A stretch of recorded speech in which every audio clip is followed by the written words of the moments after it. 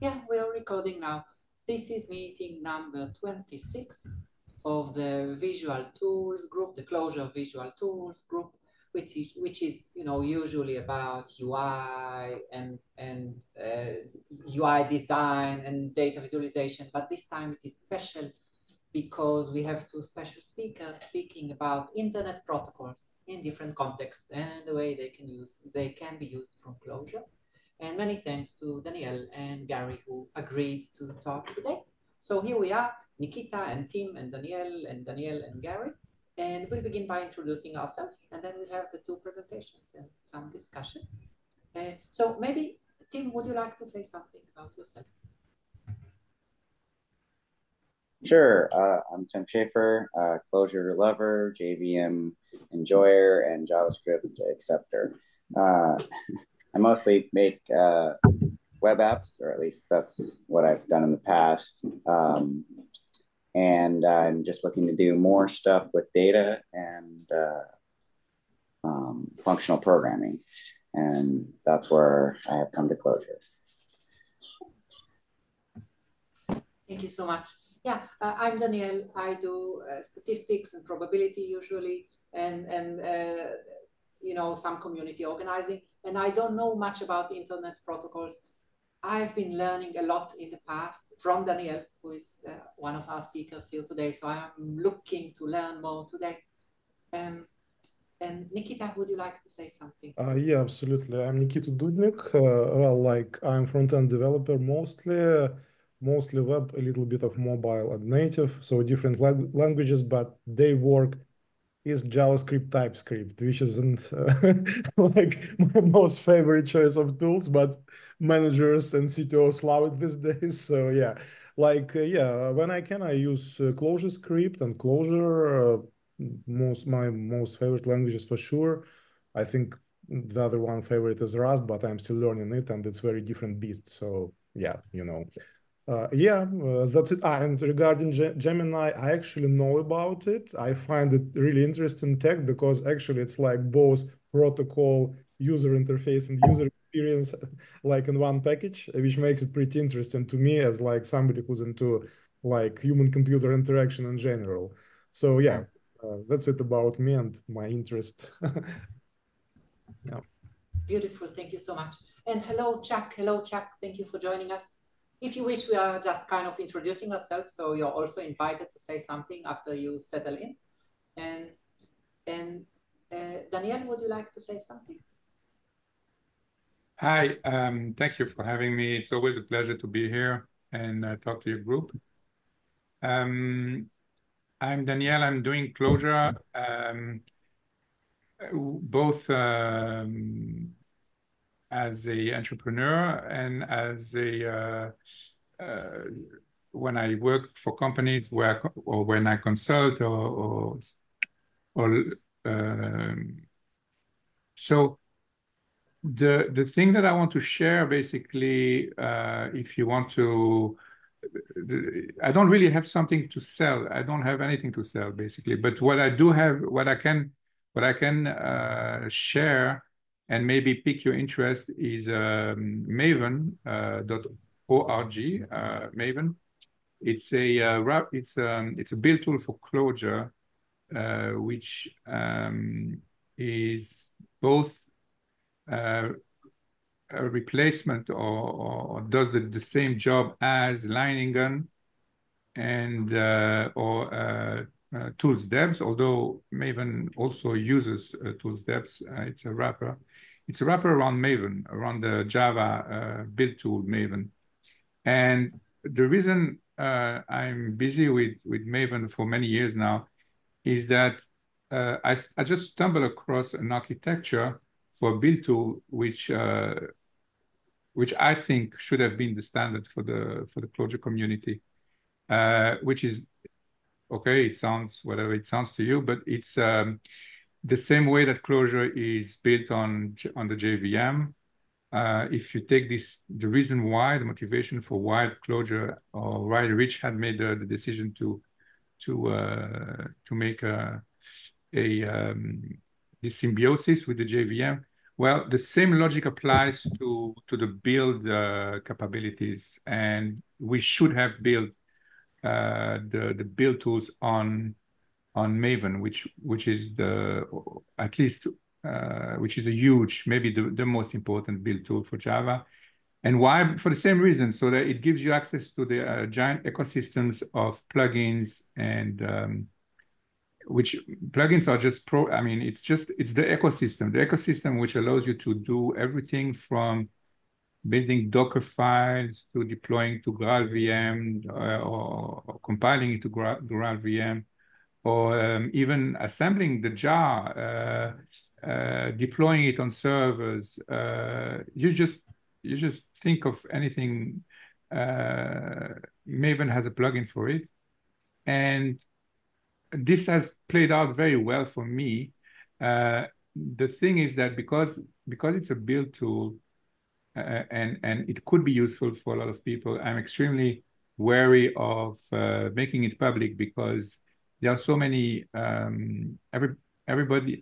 First of all, there's a lot of requirements for a build tool, and you can't please everyone, especially. So basically, I'm doing it in my own corner, but I'm making it available. And I'm building more and more capabilities on top. There is now a UI, and there is a way to jumpstart projects in Clojure with templates, but it's using the Maven industrial strength templating solution. So you have a lot of benefits for that as well. But I can't invite everyone. I can't push it open source as an open source project, contrary to other stuff that I have open source. I have open source many stuff in the past, but these are small libraries and they are focused, and you can just finish it and that's it. With Maven, I don't know when I will reach a point where I will be able to say, okay, guys, try it out. But I am talking about this now, because if you do want to check it out, and you are more than welcome, and you're more than welcome also to talk to me. I'm easy to find. The website is called maven.org. Maven is spelled Meyvn. It means somebody who understands in Yiddish. It's a wordplay on Maven, the build tool for Java, and Maven, a word in Yiddish, which means understanding. And the subtitle of the tool is Know Your Build, because this is what it's all about. So yeah, that's my my intro. Thank you for the opportunity. Thank you so much. And yeah, I did share the link at the chat. And yeah, and maybe Gary, would you like to tell more about yourself now? And then we'll ask Chuck if Chuck wishes to say anything, and then we'll begin with the talks. Yeah, absolutely. Can do that for sure. So I wonder actually if my screen will share with this platform. Let's find out here. Hopefully. Is my screen coming through? Yeah. Okay, great. All right, so hi, my name's Gary Johnson. I've been working with Clojure since 2008, when I first came across it in my PhD work at the University of Vermont. I was my research background is in environmental modeling, so simulation modeling, satellite imagery processing, scenario analysis, and so on and so forth. So I get to do high performance computing, web app development, model development, and data science with Clojure. And I've been doing that, as I said, since 2008. So for the past 16 years. I work for a company called Spatial Informatics Group. Here on the should be showing on your screen right now. So we're an environmental think tank, as we say. We do lots of things. We work we work in environmental mapping, ecosystem services, forest agriculture management, forest carbon offsets, natural hazards risk assessment, and so on and so forth. So I get to do this kind of stuff. I am a big functional programming advocate. And so when I first came to work for this company, I was the only software engineer, because everybody at my company had a graduate degree in some natural resource management field, like carbon science, forest ecology, hydrology, fire science, something like that. And I was the computer scientist. And I came here to work at this company because I'm really passionate about environmental problem solving. And I think that the engineering and data science mindset has a ton to bring to the table in the environmental field. And I think it's an area that's underserved by computer programmers. So that's why I got into it a few decades ago. And so when I got here, I started building all my new tools with Clojure. And at the time, there were good libraries and tools for these things, and some things were missing, and I had to build them myself over time. And I've now built up a team. We have a team of about 20 people on my software team now, all Clojure developers, working here at SIG, writing environmental science solutions in various ways. And I have this is me, where I live in the forest of Vermont. I live off grid in the northeastern United States, out in the mountains, surrounded by trees. As I was telling folks on the call before we started recording, there's no cell service or phone lines or power lines or anything out on my property, so I'm communicating via satellite internet here. This is where I live. This is my yurt, my outbuildings and whatnot, and then I own about 70 acres of forest around this. I replaced the roof last year, so it's actually a nice big metal roof now, but this is how it looked a year or so ago. Yeah, so there's me chopping firewood. So motivation for talk today, we're going to be talking about some simple protocols and really getting down into building things by hand. I'm a big fan of working with hand tools. I process all the firewood that heats my house and cooks my food and heats my hot water and everything else from my forest using good old-fashioned hand tools, crosscut saws and axes and so on and so forth. I scythe my field. I do a lot of land management with hand tools because I like just knowing how the small things work. And so a lot of my motivation for working with things like Gemini are both my interest in environmental computing, which includes low power computing and the kinds of software that can run on old computers that can be refurbished and kept around for longer before they have to go and become e-waste. Simple tech that we can break apart and understand ourselves, and therefore have more control over and can be more resilient and less dependent upon third parties or large corporations to provide our tech to us. And ultimately, I'm just a geek, so I enjoy learning how to build things even if they've been built before, just because I want to know how they work. Yeah, that's me building my house, which is an actual stone cellar with a yurt on top of it and so on and so forth. And that's where I live. So that's me. I'll be excited to talk to you guys today a little bit about the Gemini protocol and related tech. Thank you so much. And maybe Chuck, if you wish, if your mic is good, would you like to say something about yourself? We'll try this, okay? Yeah, we can hear you. Oh, and then, yeah, and then you disappeared.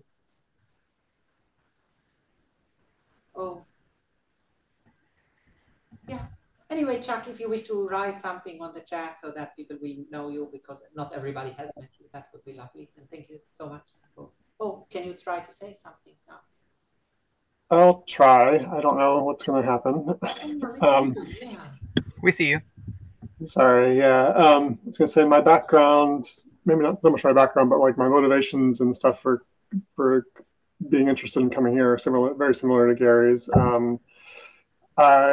My interest in Clojure and work with Clojure is more just from a hobbyist perspective, but my background professionally has been more on the IT infrastructure and building systems, design systems. Right now I'm working in a platform architecture role for an automotive startup, helping build out the infrastructure that eventually all of the manufacturing and plant and all that stuff will run on, but in addition to the websites and custom maps are developed. But like my day-to-day, I don't get to do a lot of Clojure development, but I'm interested in building tools and stuff. I recently went back to school, finishing a degree, and did a lot of work with a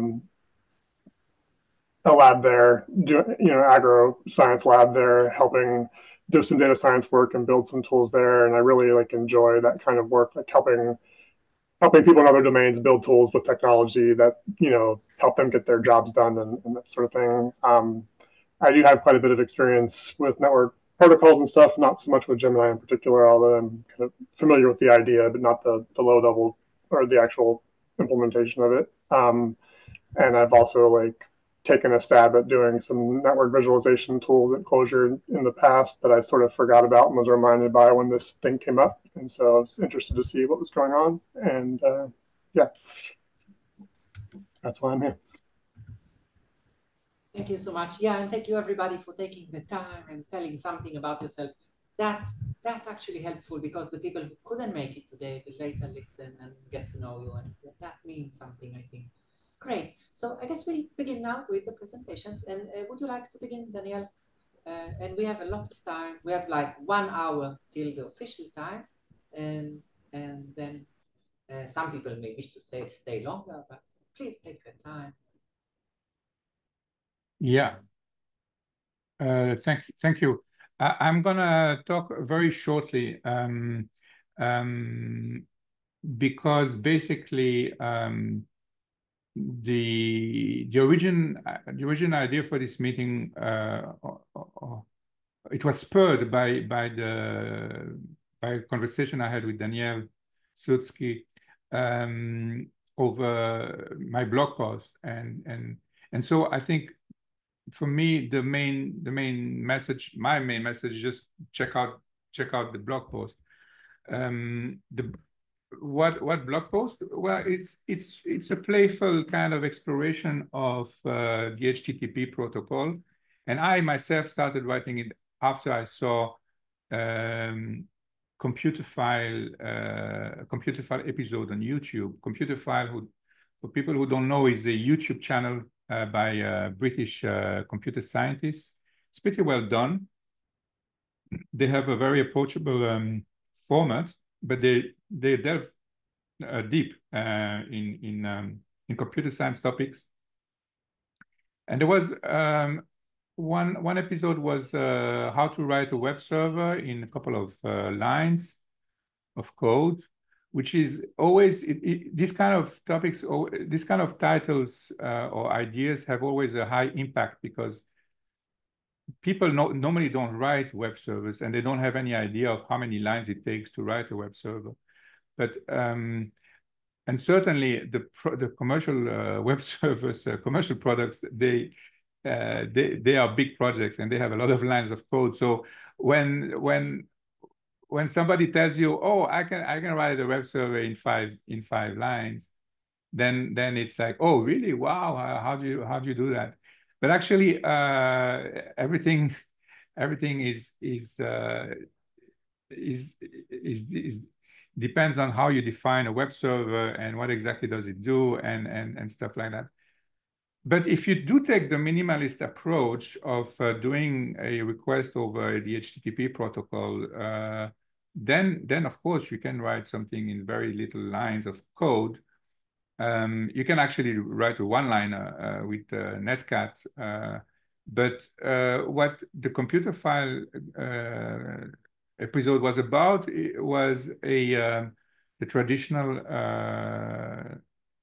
TCP socket written in opening a TCP socket with Rust, and then listening for requests, and then serving those requests.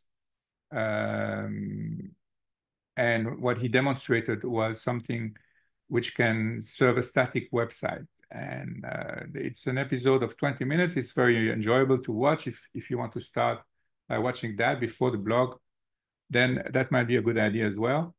The only thing is that the actual code that he wrote is mixing the transport, the TCP socket handling, and the serving of the request in HTTP protocol. So you have basically something that is very coupled. You have both the TCP transport and the HTTP protocol and the application. Everything is coupled together. Because it's so short and it's an exercise and it doesn't need to be anything fancy. But when I started, I wanted just to play around, to fool around at the REPL. I just started to see how would you do this in Clojure. And of course, you reach out for the Java socket API, and then you can write this very quickly, what he's doing, but it's still coupled. So when I was looking to untangle that and separate the transport from and the HTTP protocol from the application, I just recreated a route or an itinerary that all programming languages have done, which is abstracting application code from HTTP protocol. And in other languages, it's called, in Ruby, it's called rack. In Python, it's called the WSGI. Java does it with servlets and all these things. So every time, every programming language has implemented the same ideas around abstracting application code from HTTP protocol. And that in Clojure, we call this ring. Ring is the abstraction that we use. And the blog post basically recreates ring, shows how and why you do everything that ring is doing, which is the reason is making sure that developers can write applications without having to resort to the lower level foundations and just write application code and not HTTP code or not TCP code, God forbid, because nobody wants to do that. So this abstraction is found across multiple programming languages, and it's very similar. And the first analogy I want to make is that the same cross compatibility you find with the socket API, which is what enables TCP/IP applications in the first place. So things like web servers and stuff like that. This is just a note. So basically, my talk is, there is no talk. I'm just saying go and read the blog post. But I have written a couple of notes, and what I'm going to do now for a couple of minutes, and then I'm going to leave the stage for something much more interesting, Gary. But for now, I'm just going to make a couple of notes, a couple of things that I want to share. So the same, yeah. So the first thing I want to share is the analogy between the fact that every programming language has resorted to the same abstraction for separating, decoupling the HTTP and application code, and everybody calls it something else. This is very similar, what I found, to the socket API, the Berkeley socket, which is a very old abstraction to abstract over the interprocess communications via the internet. The Berkeley sockets have emerged. It's an old technology. I mean, it's what enabled programming the internet, basically, and abstracting away the protocols of the internet, what we call the internet protocols. The internet protocols are TCP, UDP, IP, a host of protocols, which we loosely call the internet.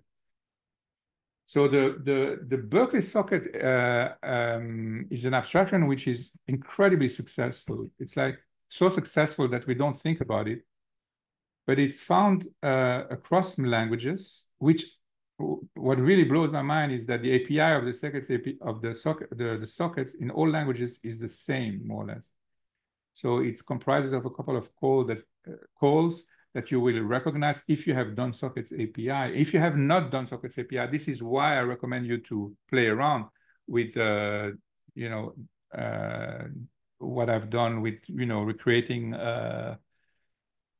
in my exercise, in my blog post, I talk about how, I write a simple web application, and I use the sockets API in Java. But what I want, so anyone who has written applications and manipulating sockets knows the calls, the API, which is connect and open and bind and send and a couple of verbs like this, which is found really everywhere in all languages.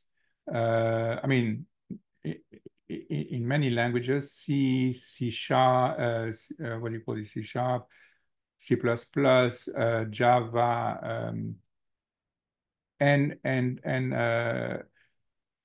so that is one thing, that the success of the Berkeley Sockets abstraction, the Berkeley Sockets API.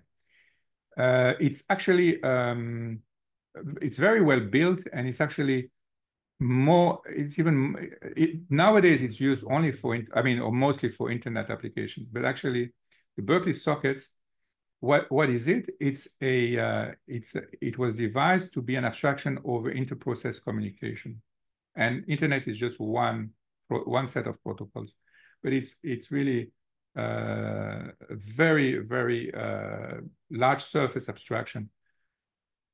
And it's a Unix thing also. That's the other thing that is interesting. It's implemented with the Unix philosophy that everything is a file. So basically the idea of Berkeley Sockets is you want to do inter-process communication, great.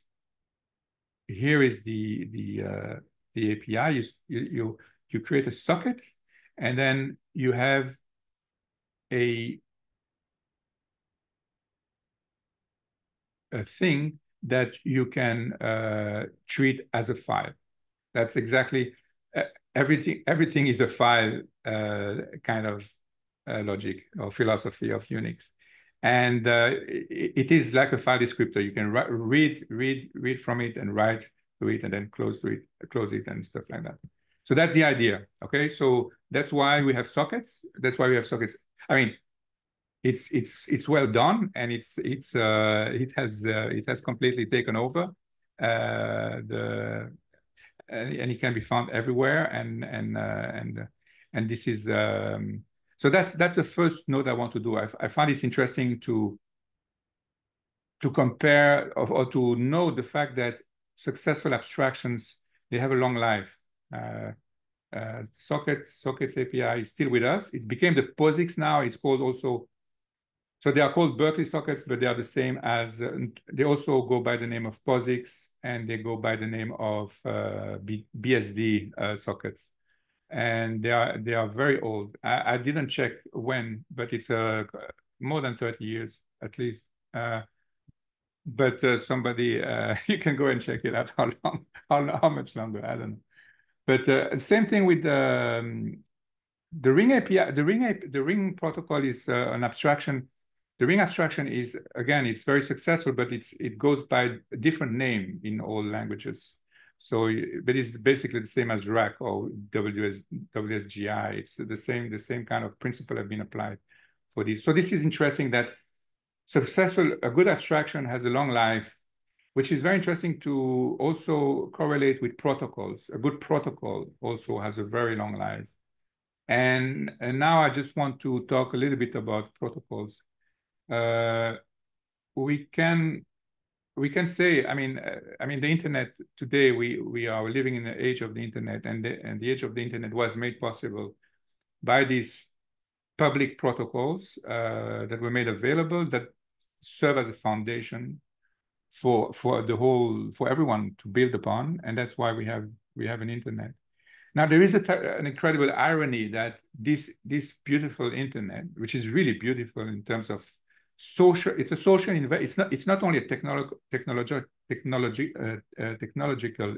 invention, it's also a social invention. There were always very strong social motivations behind the idea of the internet, social engineering. Old people will remember I don't know who was. Has anyone read the Wired magazine at the time in the 80s and the 90s? It was really about the internet when the internet was not a thing, and it was very exciting. And it was we can now talk freely. We have freedom of expression. We will have we will not need the government so much. We will be able to do, democratic sovereignty, sovereignty of the people, all kinds of lofty ideas, really. And then what we have today is something very, very different.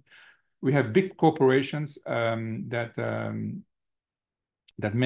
have benefited from the internet and given us services and products that we use daily, but that are centralized, right? So what they do is that they capture our data, and they do whatever they do with it, right? They do a lot of money by selling data, analyzing data, exchanging data with other companies, blah blah blah. And of course, there is a tremendous, first of all, disappointment by the generation who witnessed the birth of the internet, but also there is a desire to go back to these, or to fight back, basically, because the term that is used today for, and I'm talking about an academic term, and I hope it will make you laugh if you have never heard about it, because it's called enshittification. And enshittification, it sounds very, it is a hilarious term, but it's very serious. It's an academic term. It's a social. It really describes the cycle of technologies or companies or services in the internet age today. What is it? It's the process of degradation of a service over time. And why does it happen? It happens because, and think about Facebook, think about Google, think about these companies, which Google is very, Facebook, everybody knows how shitty it is. People don't realize how shitty Google is. Google search today is broken. It's a disaster. But never mind. People will realize how shitty Google is sooner or later. But everybody knows for Facebook, right? I don't know if anybody takes Facebook seriously, but it's still a thing. Now, what is enshittification? It's the same process that happens with all these companies. First, they serve their users, everybody, and people are happy.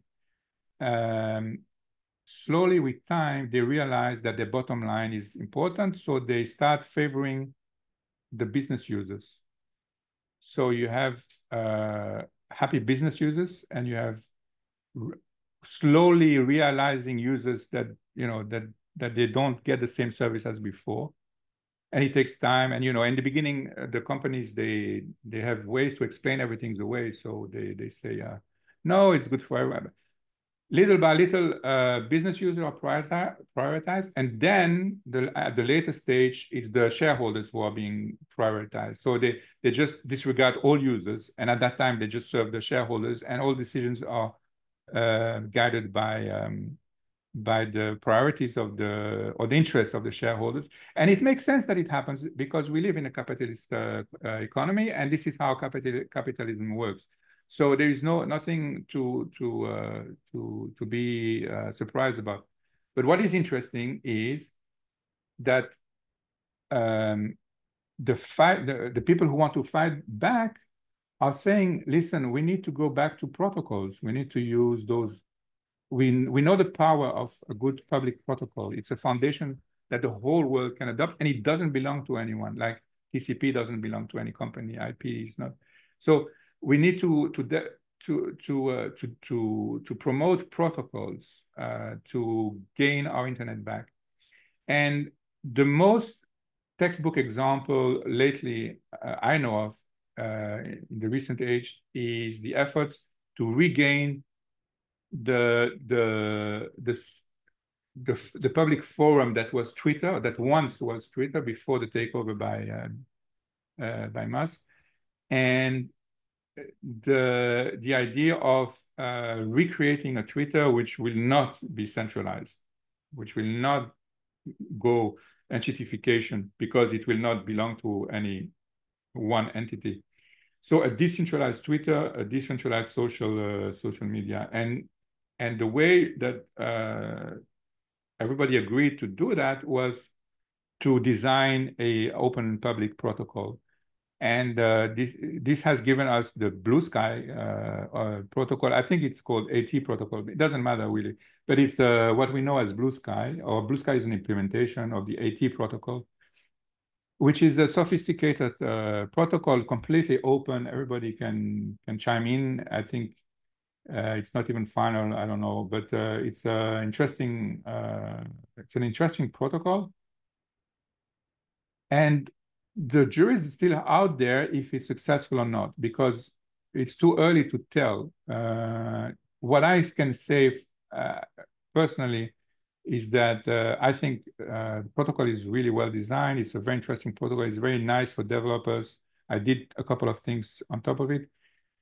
I highly recommend it. But I do have to admit also that I don't use Blue Sky so much. I don't see people using it so much. I don't know if Blue Sky is already, if it's too early to call it a failure, or if these things take time, and it's still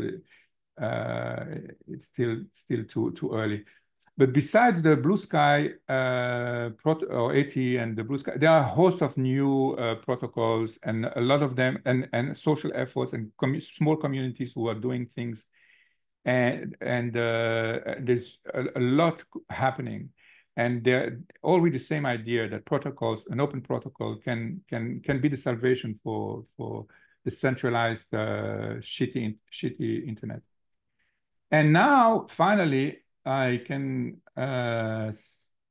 cede the stage to Gary, because we reached the point where I think Gary will talk about one such protocol that he's been busy with, which is exactly, I think, this is my perception, that exemplifies this desire for a non-corporate internet, and back to basics, and simple, and open and democratic. So Gemini, but Gary will be able to tell you much more than me. So thank you for listening, and stay free. That was lovely, Daniel. Thank you, and such a lovely intro to the second part. Does anybody wish to ask or comment about anything regarding just Daniel's want to say thank you too, because this rings a lot of bells, and it's very relatable, and I mean, yes. Thank you. Yeah. Gary was going to say something. Sorry. Oh, but no. Oh.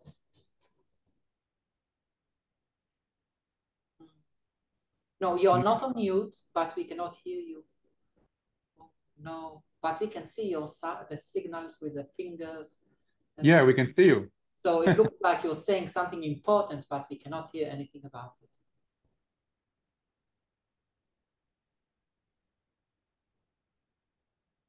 Oh yeah, and Chuck did leave like a long message. And then Chuck says something. Yeah. So maybe does anybody wish to read Chuck's message, because it looks like kind of relevant. I don't mind. Let's see. Did that fix it? Can you hear me now? Yes. Yeah. Sorry. Yeah. Okay. Perfect. Yeah. So maybe if it makes sense, maybe Daniel, would you like to read Chuck's message, because it is kind of relevant, I think. Sure, if I can find the chats, in the chats, right? Oh, okay, I'm going to read it. No, I mean, I think my microphone or camera will never last long enough to say this, but I think I have a similar perspective, motivated by my recent boomerang from industry to undergrad, back to industry. There are many projects, parsers, interpreters, compilers, OS, etc., that when done in the large are multi-year engineering efforts, but when done in the small, with good constraints or undergraduate assignments that you're expected to complete over the course of a semester within a week or two. But the curriculum is rarely structured to give you a chance to synthesize it all. And once you leave academia, it becomes taboo to build anything yourself until you reach a scale where it suddenly becomes foolish to use anything you didn't build yourself. But only a limited number of people know how because nobody else had opportunities or tools to build an experiment.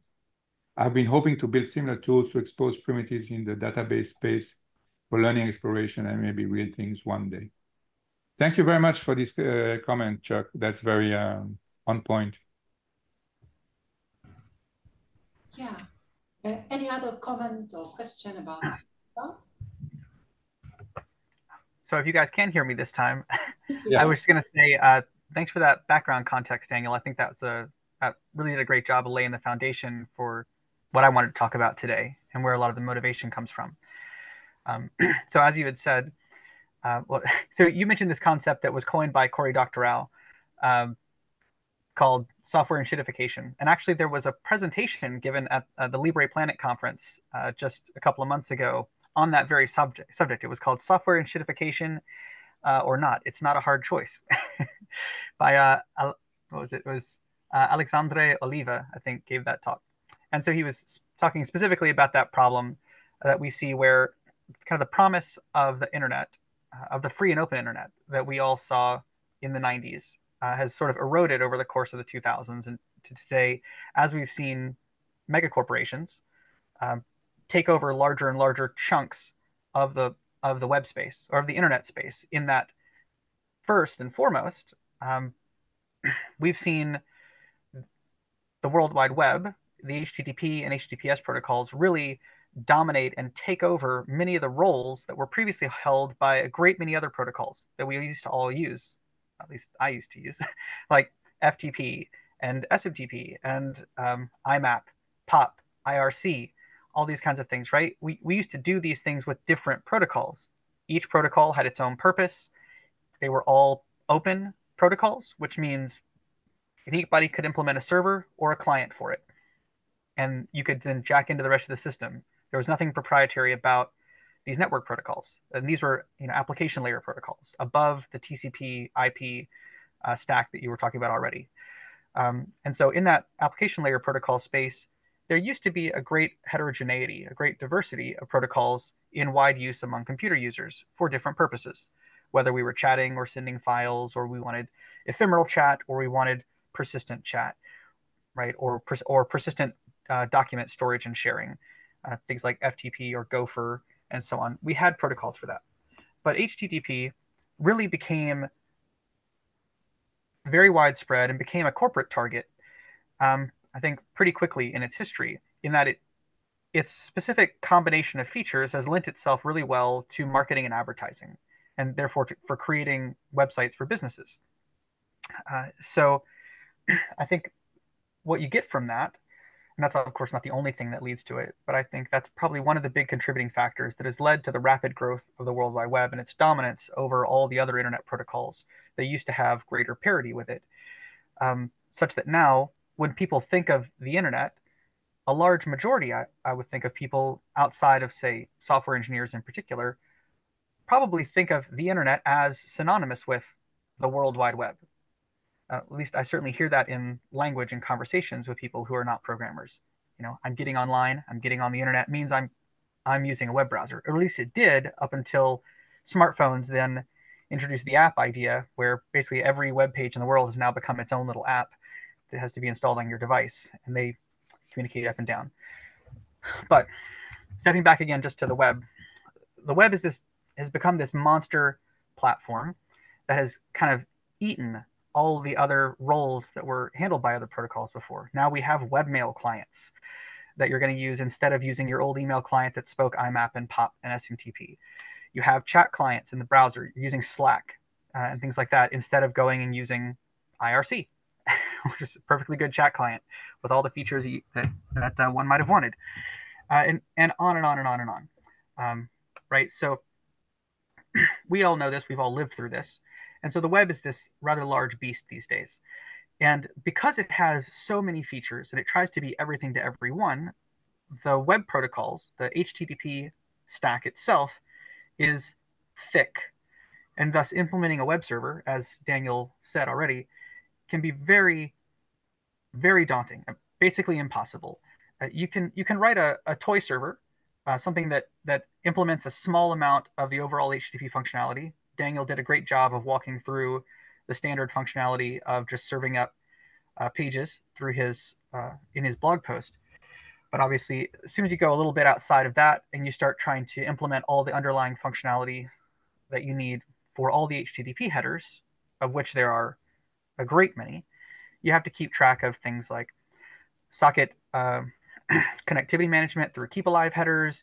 You have to look at cross-origin resource sharing, CORS restrictions for in your redirects.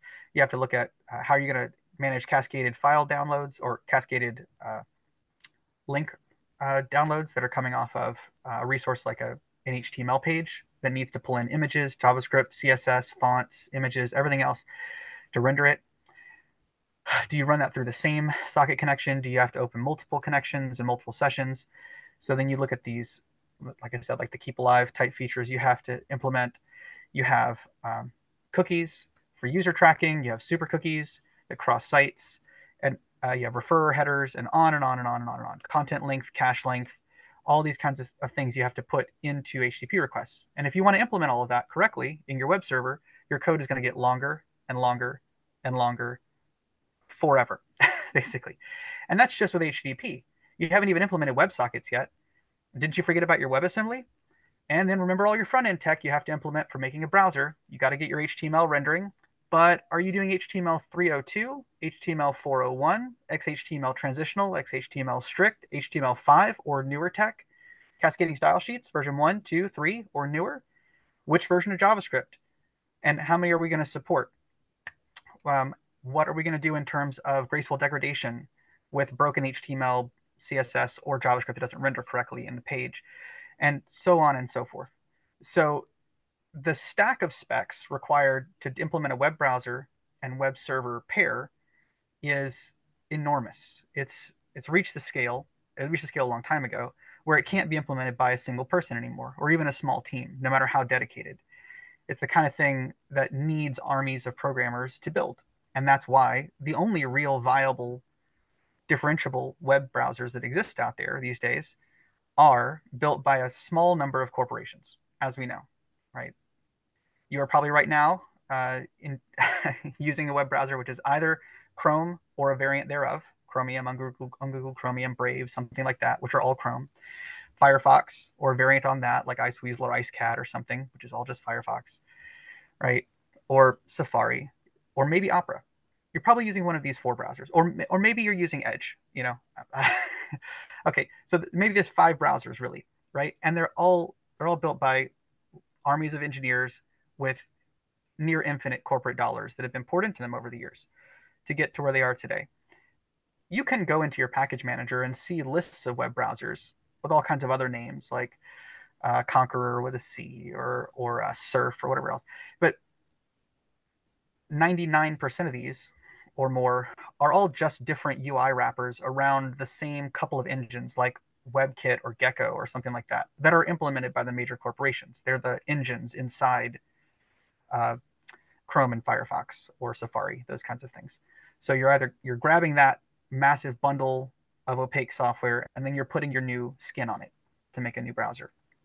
So what that puts us in a position of, especially as the World Wide Web Consortium, the W3C, continues to pull in, or to have more and more people sitting on its council who are representatives from large corporations, who have specific profit-motivated interests in place. As more of those people land on these councils, we see more and more encroachment on user freedom and the openness of our protocols being baked into the standards of our systems like EME, right, which encodes DRM, digital restrictions management, into our standard web protocol stack and has to be implemented by all web browsers. And so if you don't want that kind of tech, there's no opt-out really for a lot of these things because again, as I said, you can't simply rewrite a new client or a new server. It's not realistic. you can make, it's great for for projects in trying to learn something about how they work, but you can't implement the whole spec. And that means you can't make something that will really be able to consume or serve any substantial portion of the existing World Wide Web. So yeah, that's the state of the world today. And it's made more challenging for folks who are interested in the free and open internet and proliferation of ideas around that, because not only are the protocols we're using, and therefore the implementations of servers and clients of them, out of reach, but large chunks of the internet are now, or large chunks of what would have been done on the internet previously in decentralized pages have now been centralized into these gated communities owned by corporations like Facebook, for example, or Twitter X, right, or Instagram or something like that. These social media sites have kind of, again, accreted together all of these features that used to be distributed around many different sites. So now, unless you have an account with this particular corporate entity, you're not going to get your information in and out.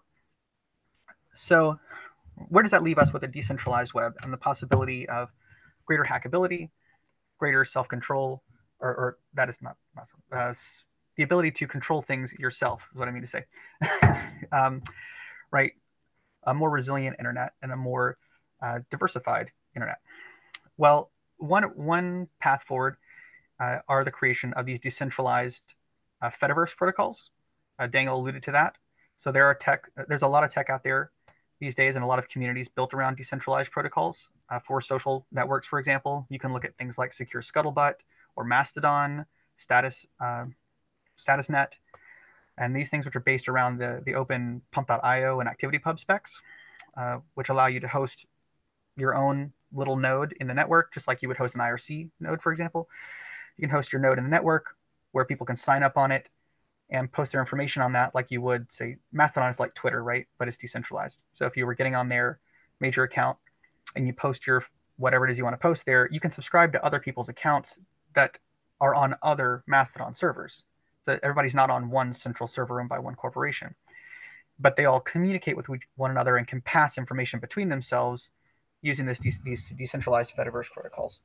So that's one initiative, or it's a set of initiatives that have been out there for quite a while now and have gotten pretty mature and have a pretty solid user base. And other approaches are some of these smaller protocols that people are working on to create alternative spaces for people to be in as alternatives to web spaces right now. So that's where Gemini sits. And that was the subject of today's talk. So does anybody have any questions about background or motivation before I dive into the actual Gemini stuff?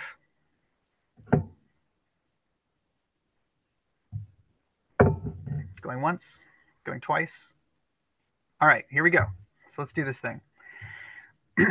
All right, so let me do my screen sharing. Pow, pow, pow. All right, is my screen coming through, folks? All right, great. All right, so let's take a look at this site here. Very flashy, as you can see, like all of Gemini. All right, so what is the Gemini protocol? So, right, so Gemini is a new internet technology supporting an electronic library of interconnected text documents. That's how it sort of phrases itself here on this site. The key idea is that Gemini was created back in 2019 it was initially created by a developer who goes by the handle Solderpunk. And so Solderpunk was a longtime Gopher user, right? And so anybody remember the Gopher protocol in the early 90s? Anybody ever used that before? Pretty old timey. I'll show you some Gopher today. Right on. So, all right, so Gopher was this protocol created in the US at the University of Minnesota as a means of kind of being a step above FTP. All right, so this was before HTTP was created. So Gopher was invented as a protocol. It was supposed to be this neat sort of interconnected web of documents, pages, like websites, like we're used to now. But they were called Gopher holes. Yeah, after the gopher, which is it's a large rodent that lives in the U.S. in grasslands and it digs underground. Yeah, lives in holes underground called gopher holes. So anyway, it's also a play on words in English because you go and get a thing, and so that you'd say, "I'm going for it." I'm go for it, go for it, gopher. Yeah. So that was it. And then sometimes in English we use gopher as a slang to mean a person who's going and grabbing things and bringing them back to a job site. Like if I'm a carpenter, I'm building things, you're my helper, you're my gopher. Your job is to go get the tool that I need next. Yeah. Okay, so that's where the name comes from for any non-native English speakers. So anyway, Gopher was a protocol for going and fetching a document that you wanted to see and being able to click from a link in one page into another page and click a link on that site to go to another page and so on, as opposed to navigating around directories of files like we would in FTP, right? So it's just to be a nice level above that. Now, this has an experience very similar to the World Wide Web we know today, except it was all plain text. Now, so that was created first. And then HTTP came out shortly thereafter when Tim Berners-Lee released it in 1994 and implements the same concepts, but used a different markup language and extended the set of headers you could use in HTTP requests and responses and so on over Gopher's much simpler protocol. Anyway, HTTP took off. Gopher did not. It's still around, but it's kind of an indie protocol. So there are a bunch of old programmers my age and a little older who still have their own personal sites as gopher holes where they store stuff, files, blog posts, whatever, things about themselves. But it's not a super popular protocol generally, right? We know the web kind of took over that space. All right, so that Gopher community is still around is my point. And so that Gopher community still being around and consisting largely of computer programmers. There's a lot of tech knowledge in that space, a lot of crusty old Unix knowledge. And so one of these Gopher programmers who goes by Solderpunk decided that it was time to build a better Gopher protocol. It's been several decades. He was really frustrated with the World Wide Web and in particular the growth of these big social media sites, the corporate centralization of our protocols and the enshittification, as Daniel said, of a lot of services that are available in that way, of privacy tracking, data collection, user spying, all that kind of stuff. And we wanted to have something else, something better that they could use. Well, Gopher was already there and they were already using it, but it wasn't super popular. Also, Gopher, being a very old protocol, was invented before SSL or TLS. So it's not encrypted, right? Just like plain text HTTP. So Solderpunk thought to himself, I need to make something that's better than Gopher, but much less complicated than HTTP. He wanted something in the middle, yeah? And this is where the name comes from for this protocol that he invented called Gemini. So he related this back to the space missions of the United States space program, NASA. And so our first space flight was called Mercury, where we sent a capsule up with a person, orbited the Earth, and then came back down. The US's second space flight program was called Gemini. And this was just a slightly bigger capsule that went up, orbited for a while with some people, did some analysis, and then came back down. And then the next one was Apollo, and that's the big one where we went to the moon. Yeah. So what he decided is, in his metaphor, Solderpunk's metaphor here was that Mercury was kind of like Gopher, the first attempt at this, but very simple. First attempt at spaceflight. Apollo is the web. It's the big one. It's the one everybody knows about. We landed on the moon. We did big, complicated stuff. It has a lot of bells and whistles. Gemini was right in the middle. It set the stage for something bigger like the web, but didn't go all that far. So this is the reason for his name, right? He went with Gemini, and he's quite fascinated with space concepts. So the collection of all Gemini capsules, a page in Gemini Space is called a capsule instead of a website, yeah, like a space capsule. So you have Gemini capsules. The collection of all Gemini capsules is called Gemini Space, yeah, and the protocol that connects them together is called Gemini, and the native markup language of the protocol is called GemText instead of HTML, yeah. All right, so what is it all about? So Gemini as a protocol gives us this web of markup language documents. You can jump around from resource to resource via links like the web. There's every single request is encrypted using TLS, right? So every request response back and forth. There's no plain text version like there is HTTP versus HTTPS. So just always encrypted. You know that. And crucially, between versus HTTP, an HTTP request has a potentially very large number of request headers, which can include lots of user fingerprinting information. And the responses can also contain a whole lot of headers, which can include things like cookies and so on and so forth that can be used for user tracking. Okay. In Gemini, the request and response protocols are brought down to the absolute barest minimum information that needs to be communicated between the server and client. So the entirety of a Gemini request is the URL. That's it. There's nothing else. So when I ask for Gemini:/geminiprotocol.net, that is the request and done. Okay. There's no content type. There's no, cache length. There's no refer. There's no cookies. There's nothing. There's nothing else there. There's just the URL. That is the request. The response from Gemini for every request type is a single line of metadata followed by the body, if there is one. The single line of metadata includes a status code and a text string. And that text string contains a specific piece of information necessary for each status code. For example, if you send a redirect code back to the browser, a redirect status, the text string will be the URL that you're redirecting to. And that is it. There's nothing else, right?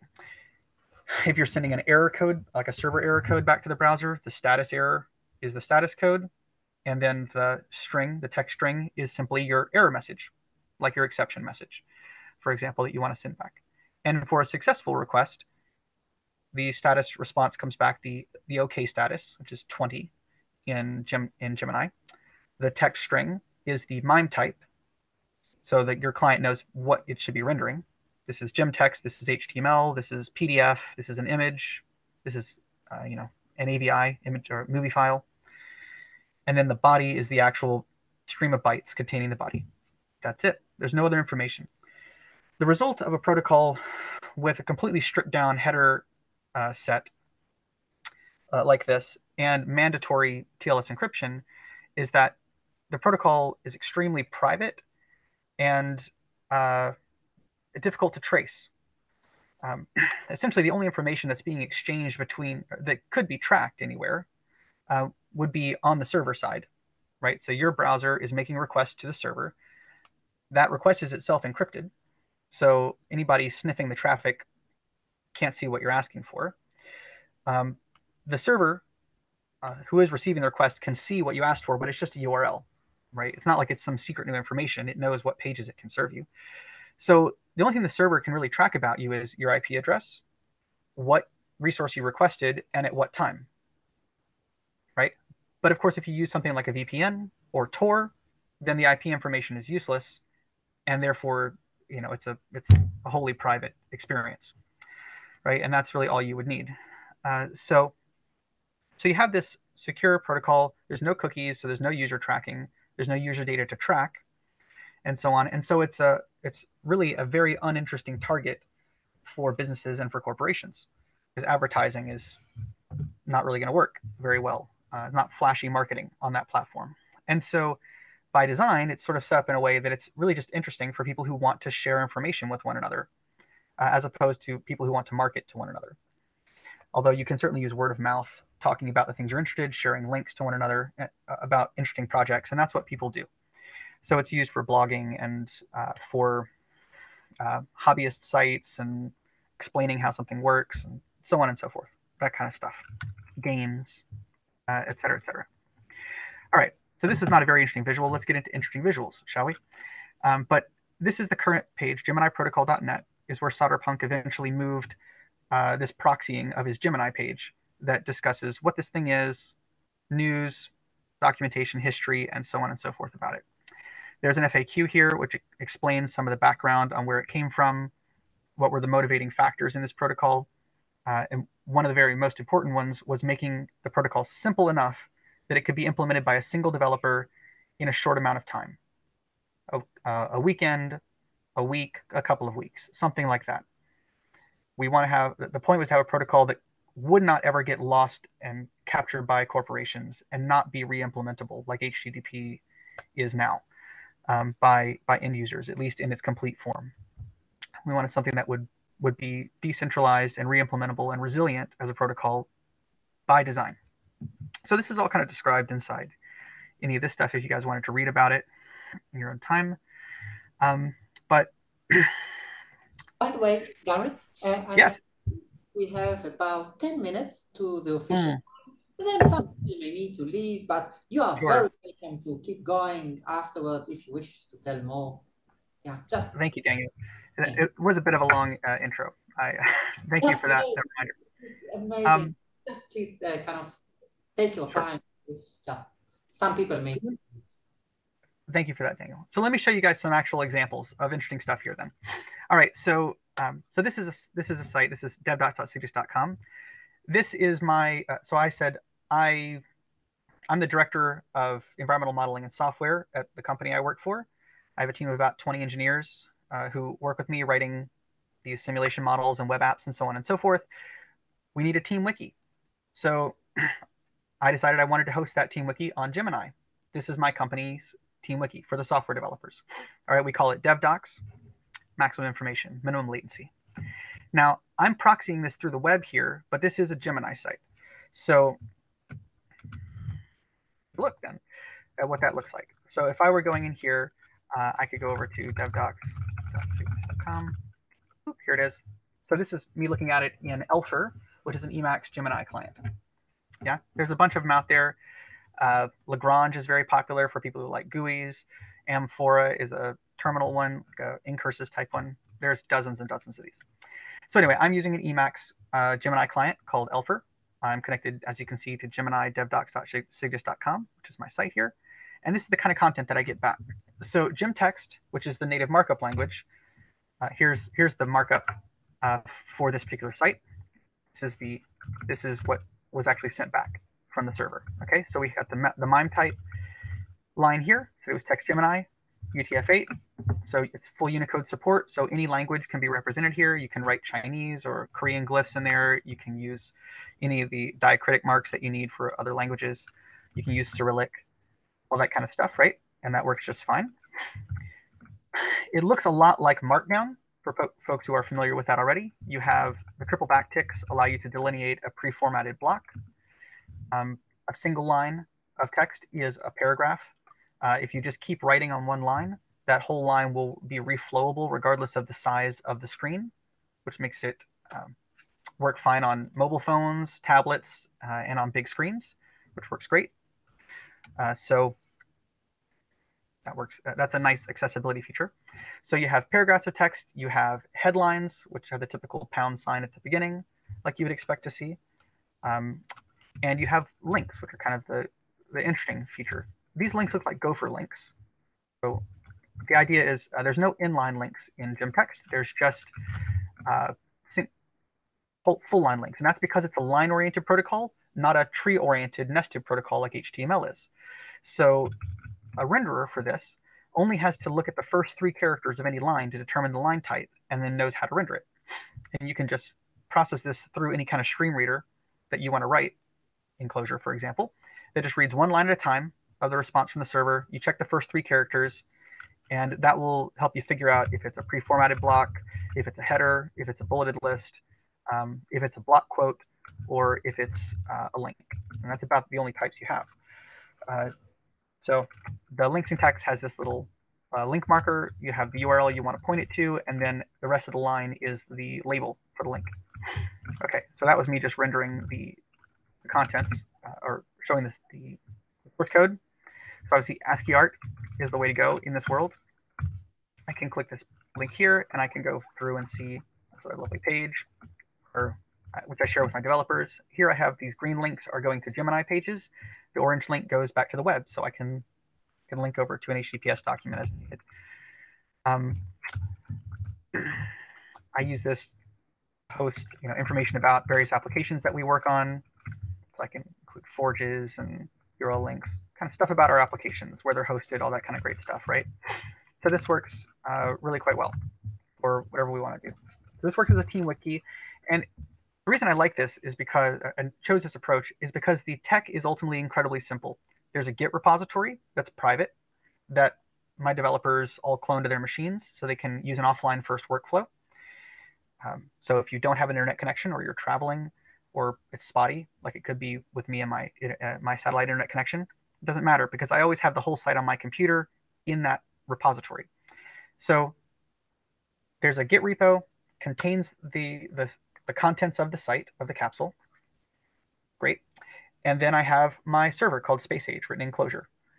And that thing serves up the contents of this site so that I can view it in my Gemini client. There's no other tech necessary. And so when I want to deploy it to a remote host, I just run SpaceAge as a service on that machine. I put the repo on there, and I set up like a GitLab CI/CD job or a Jenkins job. So whenever somebody merges a change into that repo, it just pushes it to that repo, and boom, it's fresh on the site. There's no database, there's no MySQL database, there's no complicated PHP CMS like WordPress or Moodle or something like that. There's no Apache server that I have to set up. I don't need that whole stack of things to make a web-based wiki. I don't need to work in a web browser for the editor or anything like that. To edit the contents of this wiki, contribute to the site, people use their editor of choice. They use Git for the version control. All changes will be version controlled on our wiki and go through peer review, right? I can revert changes, obviously, using Git. And everything is just served up natively with my one little Clojure server. It's as simple as that. So I love the simplicity of the stack and the ease of writing all these kinds of documents, because, as I already mentioned, the contents of the documents look a lot like what you would expect to see in Markdown. So it's just not difficult to write in these kinds of things. And I look at the syntax. You just have these headers, link lines, paragraphs. You can write Markdown, and you can learn the one link syntax. You know Gemtext already. So it's a truly trivial markup syntax. That's the markup itself. A very interesting feature of this protocol, which I would like to share with folks, is how we do authentication authorization. Because this is a protocol that lacks cookies, right? And cookies are the thing that you need to log in to websites. Whether you use OAuth tokens or your Google account or username and passwords or whatever you're using, the way you log into a web application is that you submit your credentials to the remote server. The server authenticates those credentials somehow. If they authenticate, it creates a session on the server side. It stores a key representing that session in a cookie and sends that cookie in the HTTP response back to your browser where it's stored. Now, your browser will then know to automatically and transparently, without telling you, keep sending that cookie up to the web server on every successive page or link that you access on that site until the cookie expires, right? So that's the nature of a cookie. And some cookies can work as super cookies, like with Facebook, so that even when you're looking at a different site, the cookies will be transmitted back to the parent site, which will then be able to, that's how some of the corporations are able to track what you're looking at, even when you're not on their websites. Okay, so this has no cookies. It can't track you, which is great, but it seems like it would be hamstrung, because how in the world can I persist my identity, my login, on a site if there is no cookie? Well, the way we do that is we use a largely unused feature of TLS that's already in the basic transportation transport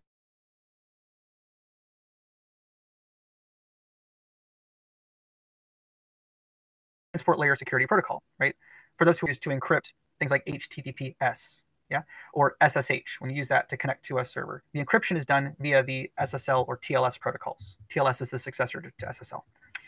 Okay, so the encryption happens from those libraries. Now, Gemini always uses these libraries by default, right? So every Gemini request is encrypted.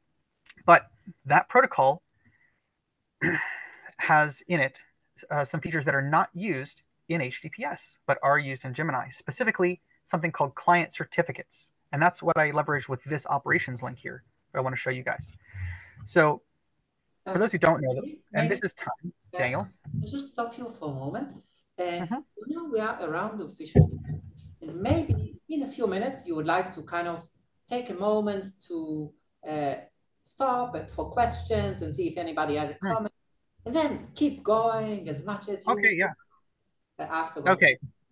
Perfectly reasonable, Daniel. Thank you very much. Thanks. That's a great segue then. Before I talk about that, does anybody want to ask any questions about anything that I've talked about so far in terms of sort of Gemini history and motivation, naming, gem text, stuff like that? Maybe I remember reading the review of Steinberg, I think is his name, the guy from Curl, big guy. Yeah. He looked at Gemini and made some criticism, but it was all done in good faith, I think, as far as I'm concerned. And one of the things that he said was that gem text should have been separate or something like that. I don't really know. I don't remember. I mean, but if you're familiar with with his criticism, then maybe you can lay it out. Yeah, well, that's a good point, Daniel. So curl is a command line tool that can be used to send various network requests using a variety of protocols to then download files. That's a pretty common tool used in people who are doing network programming. We use it at my job pretty frequently. Curl does not have in it Gemini support. The developer didn't add that yet. You're right. He had some feedback back to the protocol group. So about gem text in particular, I should note Gemini and gem text are separate things. And it's true that the Gemini protocol itself just dictates how server and client interactions work. And there's a separate gem text specification. But I think at the time that feedback was given, they were all kind of placed in the same set of documents. And since then, they've been reorganized by Solderpunk and the protocol committee for Gemini so that gem text is specified in one place and Gemini in another place. So they are two clear different protocols at this point in terms of, well, I mean, gem text is not a protocol, but its specification is made clearly independent in the current documentation. So that might be an older comment that you're referring to, Daniel. Yeah, that sounds great. So it means it's totally irrelevant now. Great. Yeah, exactly. Anybody else before I keep moseying along? Okay, then let me jump back into it. Let's see. All right, so I've talked a little bit about sort of motivation of this idea of these simple protocols that we can implement ourselves and thereby are decentralized by design. I said what this is. You guys can see it looks like kind of like a web page. It's in text in this case, right? But I'm just navigating around pages by links. Let's see how that works. Like I'm jumping around between a bunch of markdown documents that are linked to each other. It's something like that. Now I told you the protocol itself is hyper stripped down. And I mentioned that we're lacking cookies in the header. So you can't authorize yourself. You can't authenticate anything, which would mean that you could only serve public documents. You couldn't serve anything behind a wall that requires a login. Well, of course, this is a site that this wiki here, I made this for my software team, right? And so it has private information. So I store secrets information and server configurations and everything else about the servers we administrate in this team wiki. So there has to be some way for me to restrict access. And so here's how we do it in Gemini. So as I said, TLS is the protocol that's used for encryption in HTTPS, SSH, FTPS, and many related technologies. The S part you keep seeing over and over again that's your encrypted piece, your secure technology. Okay, so that TLS protocol, or SSL/TLS, describes the communication between the server and client like this at a high level. The idea is whenever my Gemini client makes a request to a Gemini server, this is the same thing a web browser does to a web server when speaking HTTPS, by the way. When you make the request, what's going to first happen is the browser sends a request to the server, knocks on the on the server on the particular port that you want to talk to. So if you think of the server as an apartment building and the port as an apartment in that building, we go to that server, to the HTTPS port, which is 443, or the Gemini port, which is 1965. We knock on that door. If there is a Gemini server listening on that port, it opens up the door and it says, hi, what document do you want? Give me your request. Now, in order to encrypt this, what we do is the web browser or Gemini browser says, shh, someone might be listening. I can't tell you what I want. First, we must encrypt the communication. And so to do this, they perform a little bit of magic called the TLS handshake. And the way the TLS handshake works, generally speaking, is the browser says to the server, I know these encryption protocols, and I know these protocols and algorithms. I know SSL version 1.1 and 1.2, and TLS version 1.1, 1.2, 1.3. And I know for my encryption algorithms, I know AES, DES, and Blowfish, something like that. So they give it a pair of these pieces of information. The server responds by saying, well, I know TLS 1.2 and 1.3, and I know DES and Blowfish, right? So they both share what languages they speak with each other, basically, yeah? And then they both agree on which of those they're going to speak to each other. So they say, well, we both know TLS 1.3 and Blowfish, so we're going to use that pair. So they start with that. Just like if I were sitting down to talk to somebody and I said, these are the human languages I speak, and they said, these are the human languages I speak, and we say, which one should we use? Let's use this one. So they have that conversation first really quick. Once they've picked the encryption protocol and algorithm that they're going to use, then they exchange a secret key amongst themselves, a little passphrase back and forth that's auto-generated. So they basically say a magic word back and forth to make sure that they are in fact speaking that to each other. And once they've done that, they have now encrypted their communication. And going forward, they will use that as their seed to continue having an encrypted conversation for sending the request, saying this is the page I want, and sending the response back, giving me the bytes, yeah? That's how they set it up. That's the encryption step. The second step of the TLS handshake is called the authentication step. And this is where the certificates come into play and where we're able to actually authenticate ourselves without using cookies, which is pretty cool. So in the authentication step, what happens now is the browser says to the server, all right, no one can hear us talking to each other, but I still don't know if you really are the server I'm trying to talk to. You might be a man in the middle, pretending to be Clojureverse, right? Are you really Clojureverse or not? So you got to prove to me that you are the Clojureverse server, or I'm not going to tell you what page I was trying to get to. So to do this, the server you're talking to has to reach into its back pocket and pull out its ID, and it hands its ID to the browser. This is encoded in a format called an X.509 certificate, or an SSL certificate in common parlance. So it hands the ID card to the browser. The browser looks at the ID card and then says to itself, is this real or is this a fake ID card? And it tries to decide if this is a real ID card or not. Now, if the browser decides this is real and therefore you are Clojureverse, then it says, okay, you're authenticated. I believe you're the Clojureverse server. So now I'm going to tell you the page I want is this. So it gives you the request. Now, everything I've set up to this point is how SSH works, HTTPS works, and Gemini works. Same for all of them. All right. Now,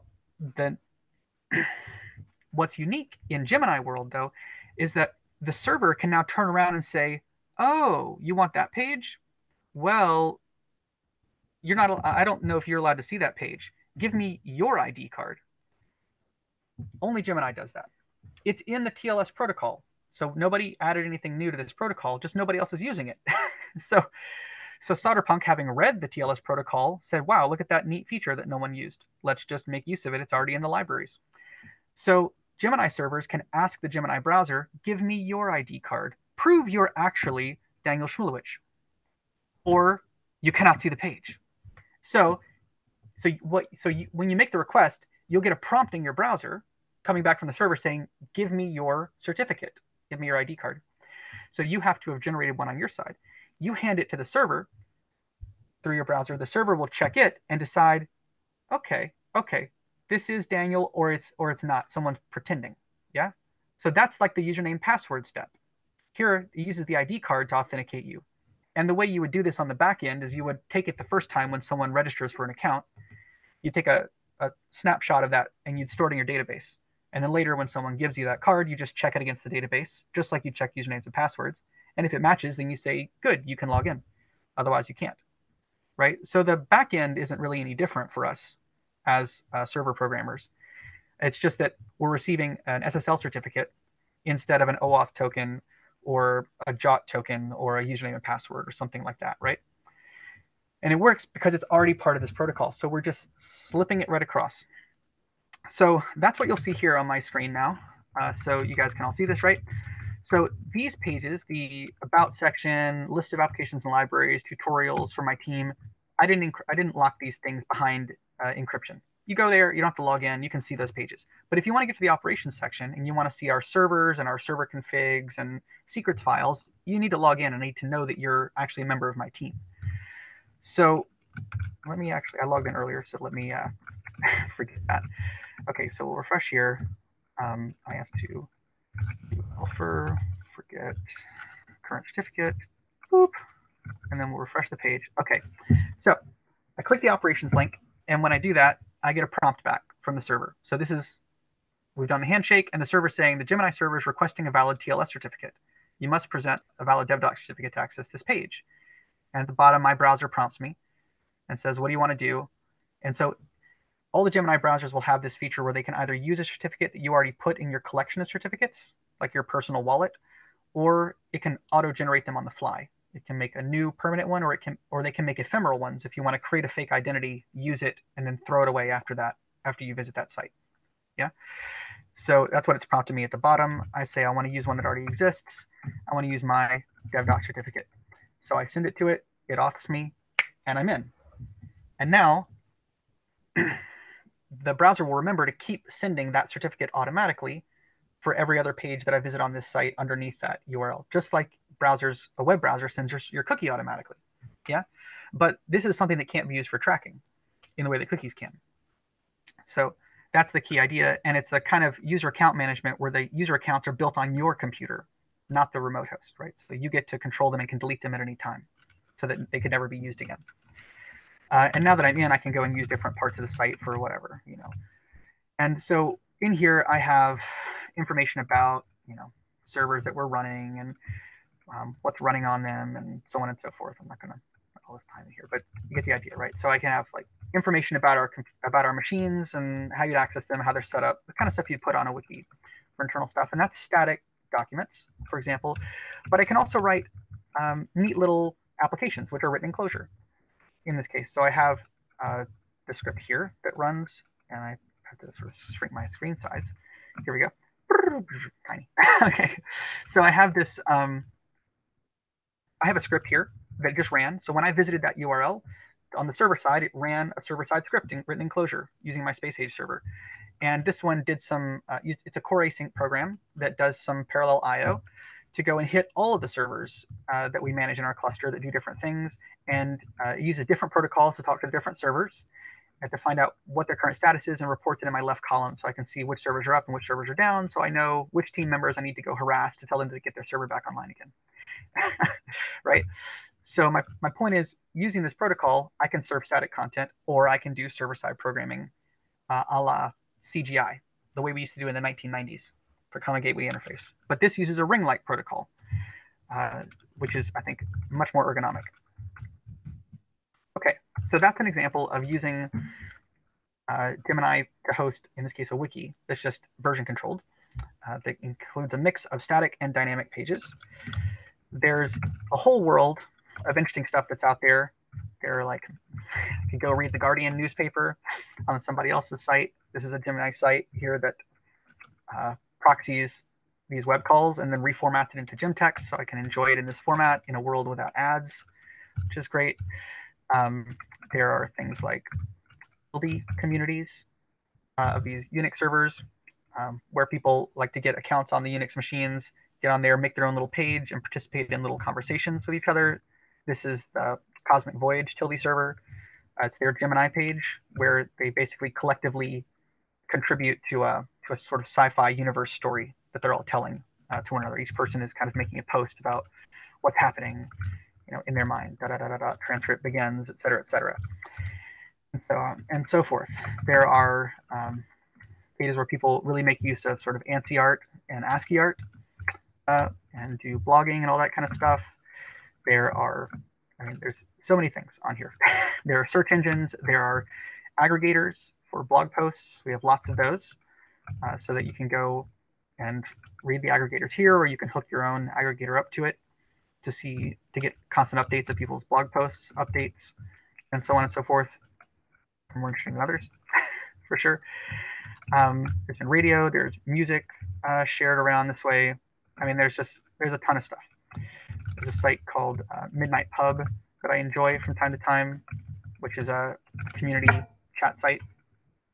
People imagine that they're in a pub inside this world called Nightfall City, and there's all these other pages around it, these Gemini pages that make up the different parts of the city that you can kind of move around between. And then inside these, people are talking to each other and holding conversations with conversation threads. You can write replies. You can see more about the person who posted the stuff, et cetera, right? They're just pages. One particularly neat site that I really like is called Astrobotany. This is a game written in Gemini. So I think it really does a great job of flexing what the protocol can do. So the Astrobotany site here, as you can see, has this lovely logo. And so Astrobotany is a community gardening game, as it were, with a pretty active community. And so you come down here and you can read the FAQ, or it'll tell you all about how to do the stuff, creating accounts, adding your certificates, and so on and so forth, adding more certificates to your account. So it shows you the whole registration process using certificate management instead of usernames and passwords. Has a news section to give you sort of the latest updates from the developer on new features. There's a leaderboard section, which is dynamic, querying the database to find out what's going on with the different users. We'll display on highest score, all that kind of stuff. So you can see some server-side programming there. You log in using your certificates, as you would expect. Here it's going to prompt me for my certificate. I log in with my account. I'm in. Now that I'm in, you have these features. You guys will see that they did the links here using Unicode characters, which is kind of cool. Because again, UTF-8 is fully supported. So that's a common way to put icons into this space. And so here you have these things that are being grown by this Unix program called Botany, which is quite old, like an old BSD game. And then you have all these operations you can do on it, watering the plant, applying fertilizer, harvesting it, and so on. And these all lead you down different roads on the page and stuff in the database about your user account, and so on and so forth. Message boards where we talk to each other. You can post a message. You'll get a prompt in the browser like this at the bottom where you can put in free-form text. And then that would get submitted and posted, and so on and so forth. Yeah, there's a bunch of stuff inside here that makes it a kind of I think it's a very interesting site because it really shows as much as you could try to get done with this kind of protocol. And yeah, on and on and on. So that's some of those examples of some sites that I like. There are, let me pause then again. Questions about any of that? What Gemini looks like. Then next, I'm going to look at specifically the Clojure implementation of the protocol. I suppose my question might be answered in the next part and in the Clojure implementation, because I was just extremely curious about how do you implement the authentication in if you have to if you rely on a underlying library. So how does that work? How does that look in the client and in the server? That's what I'm curious about. But I suppose you might touch on that in the next one. That's great. Yeah, I will absolutely look at that next. Anybody else?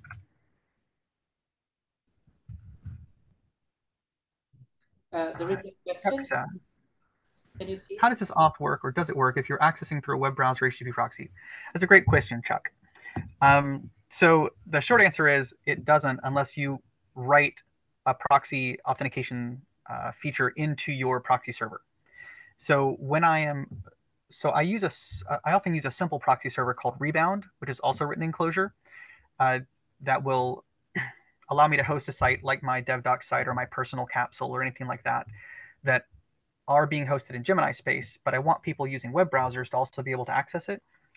For those, so I run SpaceAge, which is my Clojure Gemini server, over the top of my directory containing the actual contents of the site, right? So I'm running that on my server, if you connect to it with a Gemini browser, well, then you can go through the normal auth steps because the browser is set up to send the certificates back and forth. You can get to authenticated parts of the capsule. If we go via the web, I have a second server called Rebound. I didn't write. That's written by another member of the community. And so the Rebound server listens for HTTP traffic. When the request comes in, it simply converts the HTTP request into a Gemini request and forwards it into my SpaceAge server. The SpaceAge server then gets the data, passes it back to Rebound. Rebound converts the gem text or what have you into HTML, and then forwards that back to the web browser. So you can see the content in that way in your browser. So let me see. I did it like this. Like I said before, here I am on the DevDoc site. This is using a web browser now. So I'm hitting Rebound. Rebound forwards it or converts it to a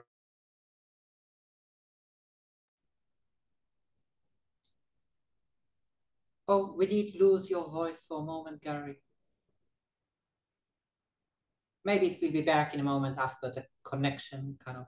To a Gemini request hits my space. So here, can you hear me now? Yeah, You still can't hear me? Yeah, maybe you now could. You can. Okay. If it's bad, let me know. I'll just refresh again. Okay, 1 second.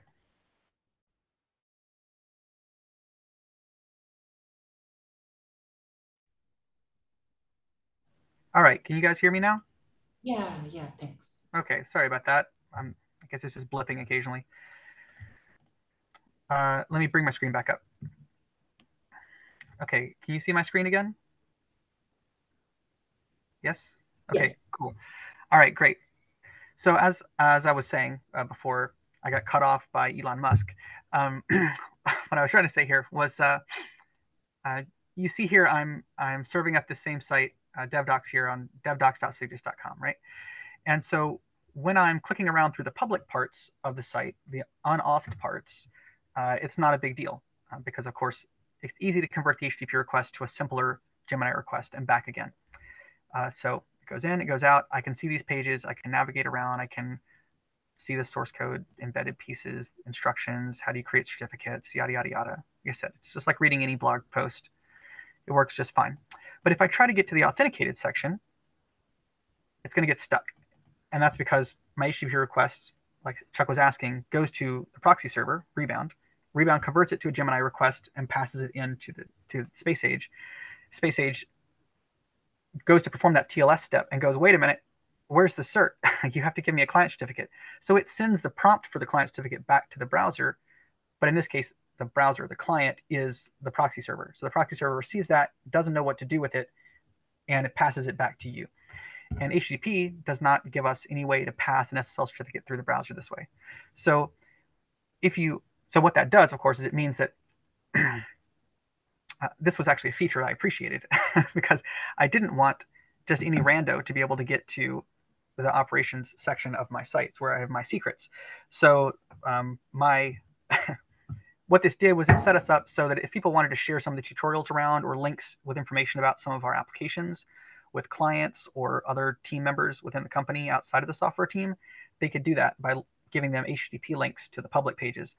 But any of the software team members who wanted to actually access the secret data, the operations data, would need to install and use a Gemini client with an auth certificate that I had added to the database and authenticated, right? So I forced them to use the protocol if they were going to access the secret data.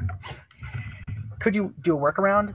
You could, Chuck. If you wanted to do that, what I would need to do is I'd have to go into my HTTP proxy server, and I would need to add an extra branch, add a conditional in here to say that if a request, if the response from the Gemini server says that it needs a client certificate, then I would need to create a form page probably and send that back to the browser. So instead of sending this, I would send this and I would have it inject a form, like a file upload form here. And then you would just upload the file using HTTP. And then when it goes back, I would again add that route to my proxy server so it receives the SSL cert, and it would then just package it in the TLS step. So that's how I would have to do it. But you would need to add an extra route for that to both prompt with the form and then to convert the form into the TLS certificate that goes in the request. So it's doable, but it wasn't worth it to me for this case. I'm curious because if you proxying through HTTPS, then you have the browser has a certificate that you might be able to use. The browser has the server certificate, but the browser does not have your client certificate because you don't make them. They don't exist in HTTPS. Chuck says, can you translate the Gemini cert request to a TLS client certificate request at the proxy? Yeah. Yes, you can. Well, I suppose it could.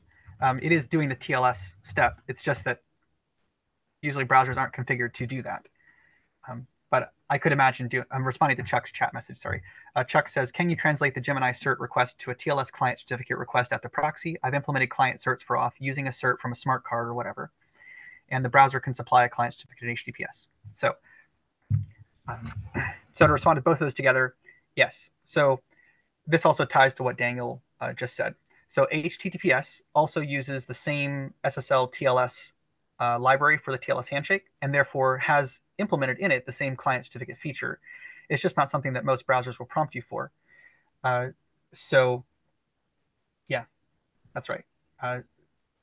Chuck says, yes, in government scenarios, it's not uncommon, but for consumers, definitely not widely deployed for sure. Absolutely. So you could absolutely configure your browser to accept a client certificate that you've uploaded into it and then send that to certain pages. But that is definitely something that's not an easy to get at feature in most web browsers. But the answer would be yes, if yours has been configured for that and you have a good way to send that via HTTPS, it could absolutely be picked up and forwarded by the proxy server. As long as you can get it from your computer over there, we could inject it into the request. It's not hard. Yeah, no worries. You did not derail, Chuck. That's a great question. Yeah, so an interesting area for somebody to write an extra patch for one of these proxy servers, for sure. All right. Are you trusting the first time somebody comes and presents you with a certificate? Do you say, okay, that's fine, I'm going to save this? Or do you force him to use something agreed upon? Oh, which cert do we use? Well, that really depends on your site and how you want to use it. So if I want to implement individual user accounts, then yeah, I would ask the user to send their cert in, and then it would be added to the database, associated with their user entry. And then I would check that in the future to show that they've logged in. But I could also make a group cert and just say everybody gets a copy of the group cert that I deliver via some other protocol. And then everybody here on the team uses this group cert, and maybe I just expire it and change it out every certain amount of time, every month or every 6 months or something like that. It would work either way in this particular method. This doesn't matter. As long as you send me the cert and the cert is in my database, then I can auth you. Right. There's a special significance to the first time you present the certificate, because this is when you say who you are, and then you choose to trust it or not. And in certain scenarios, you might not want to trust somebody who says this is me. Yes. Okay. That's a great segue into something else then that I should probably point out. So have you guys heard of tofu before? Not the food, but the protocol? TOFU? Okay, so let's see. They probably talk about that in here somewhere. But I bet you it uses it in FAQ. Let's see here. Tofu. There it is. Check it out. All right, tofu. All right, blah, blah, blah. Certificate authorities. Where do they start talking about it? Okay, anyway, they spend quite a lot of time in the FAQ on this site explaining how the certs work, how the security model works, so on and so forth. All right, so tofu. So tofu stands for trust on first use. Trust on first use. Okay, this is the authentication model used by SSH, right? So anybody who's ever used SSH to get a remote shell on a remote computer, right? You're using tofu. And so Gemini also uses tofu. So what is this? This is the way that your client, your browser, determines whether or not it can trust the certificate that's been sent to it, which I think is what Daniel's asking about here. So in that handshake step, your client sends a request to the server, and we encrypt the conversation. And then the client says, give me your ID card, your certificate, so I can know that you are clojureverse.org or that you're devdocs.cydius.com. Otherwise, I'm not talking to you anymore because you're a hacker. So in that step, the server sends a certificate to you saying, here's my ID card. And I told you that the browser has to then decide whether they trust it or not. Now, I didn't explain how they trust it. I skipped over that step to move forward, but now we're back there now. Okay, so when the browser has to decide, do I accept that this ID card is real or it's fake, there are different ways of doing that. With a web browser, the standard way of doing this is that when you install your web browser like Chrome or Firefox or something like that on your computer, it comes with a set of certificates called a trust store, the trust store. And so the trust store is this collection of certificate authority signatures, what they are. So the idea is all the certificates in the world are of one of two types. They're either self-signed certificates. This means I wrote my own ID card. I made it and I signed it myself. This is Gary Johnson's ID card authorized by Gary Johnson.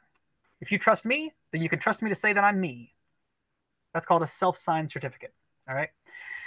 The other kind of certificate is one issued by a certificate authority.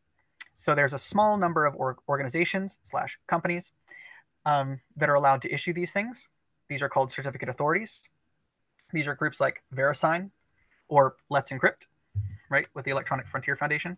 And so these groups are allowed to issue authorities, legally allowed to. And so they're allowed to issue certificates, sorry. And so you have to buy them from that certificate authority, or you can buy them from a middleman company that buys the certificates from the certificate authority. I mean, there's a whole market of these. But if you need a certificate because you are setting up a new HTTPS website, you got to go buy a cert.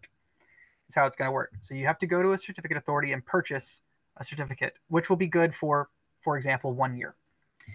So you'll pay the money to them. They will give you the certificate. This is an ID card that says, this server is the clojureverse.org server, signed by VeriSign or whatever, whoever the authority is. Yeah. And it says issued on this date, expires on this date. That's basically what's on the ID card, on the certificate. They give this to you. You install this into your web server. And then in that TLS handshake, every time somebody visits your site, the web server hands that certificate to the browser. The browser looks at it and goes, well, this says you're talking to clojureverse.org. This is their certificate. It was issued on this date. It expires on this date. And you go, did it expire yet? No, it didn't. I know you guys have seen that error in your browser that says like this page is insecure. The certificate has expired. Yeah, that's just right. The date just ran out on the expiration date on the certificate. And then it says, authorized by VeriSign. So your browser decides if it trusts it or not by doing basically three things. First, it checks and says, does the name on the certificate match the URL that I'm asking for? Right? I think I'm talking to clojureverse.org, but the ID says, foobar.com. Like, wait a minute, you're not Clojureverse. And so then you say, no, I'm not talking to you. I don't trust you.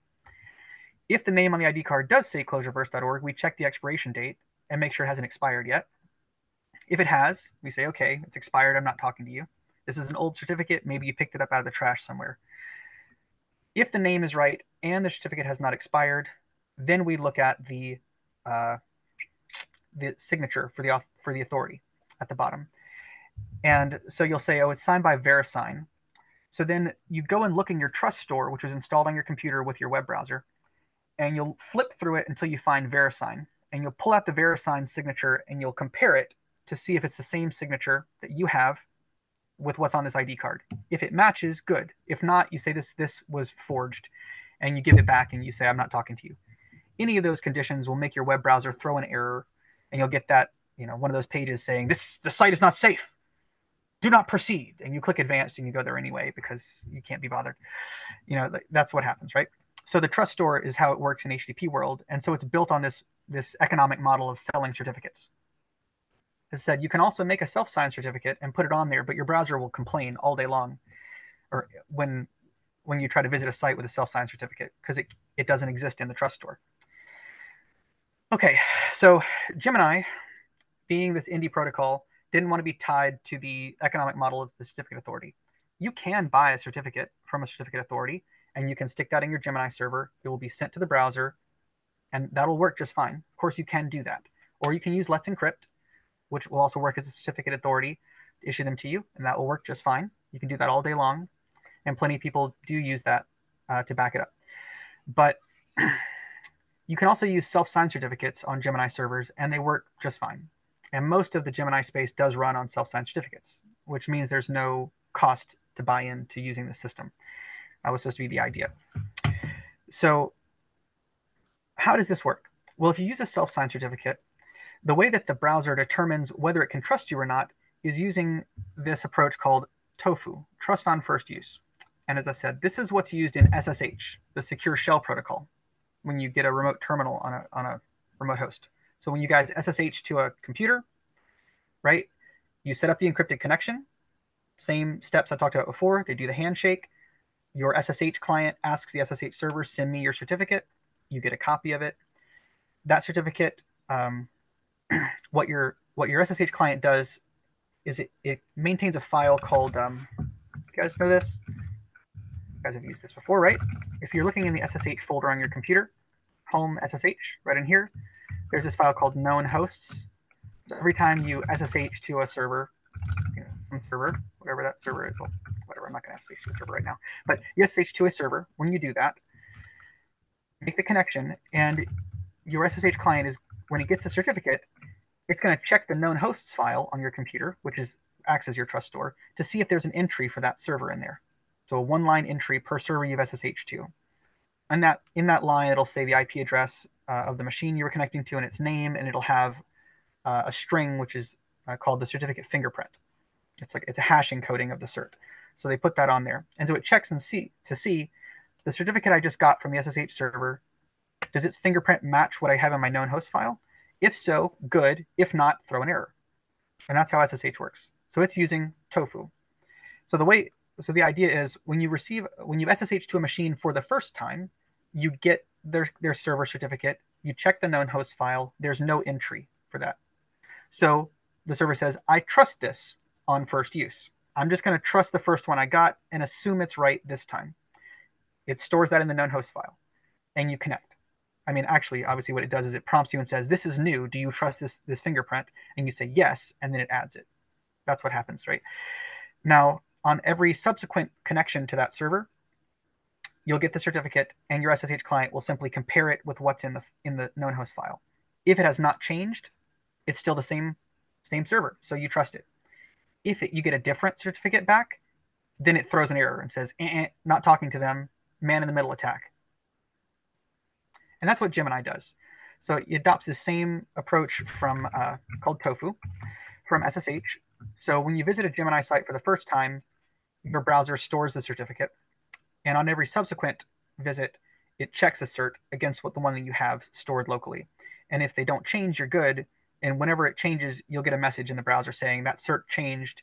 Do you want to accept the new certificate, or do you not want to visit this site? And so that's how you do it. Okay, that's the answer to that question. Next question. Have we done enough encryption? You guys want to see some Clojure?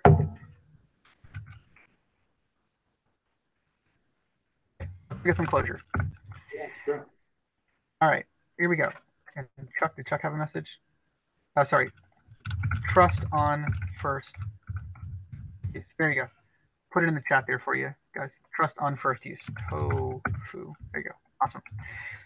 Okay, so this is something that makes my implementation different than what Daniel did in his blog post, right? He showed us how to set up the sockets and make the connections, and then I have on top of that all this encryption stuff that I'm talking about that's necessary for Gemini. So this is SpaceH. I look here, Chromium 2, okay, SpaceH. And back in my web browser, this is the repo, which is linked in the Clojureverse posting about this talk. So SpaceH is a Gemini server written in Clojure.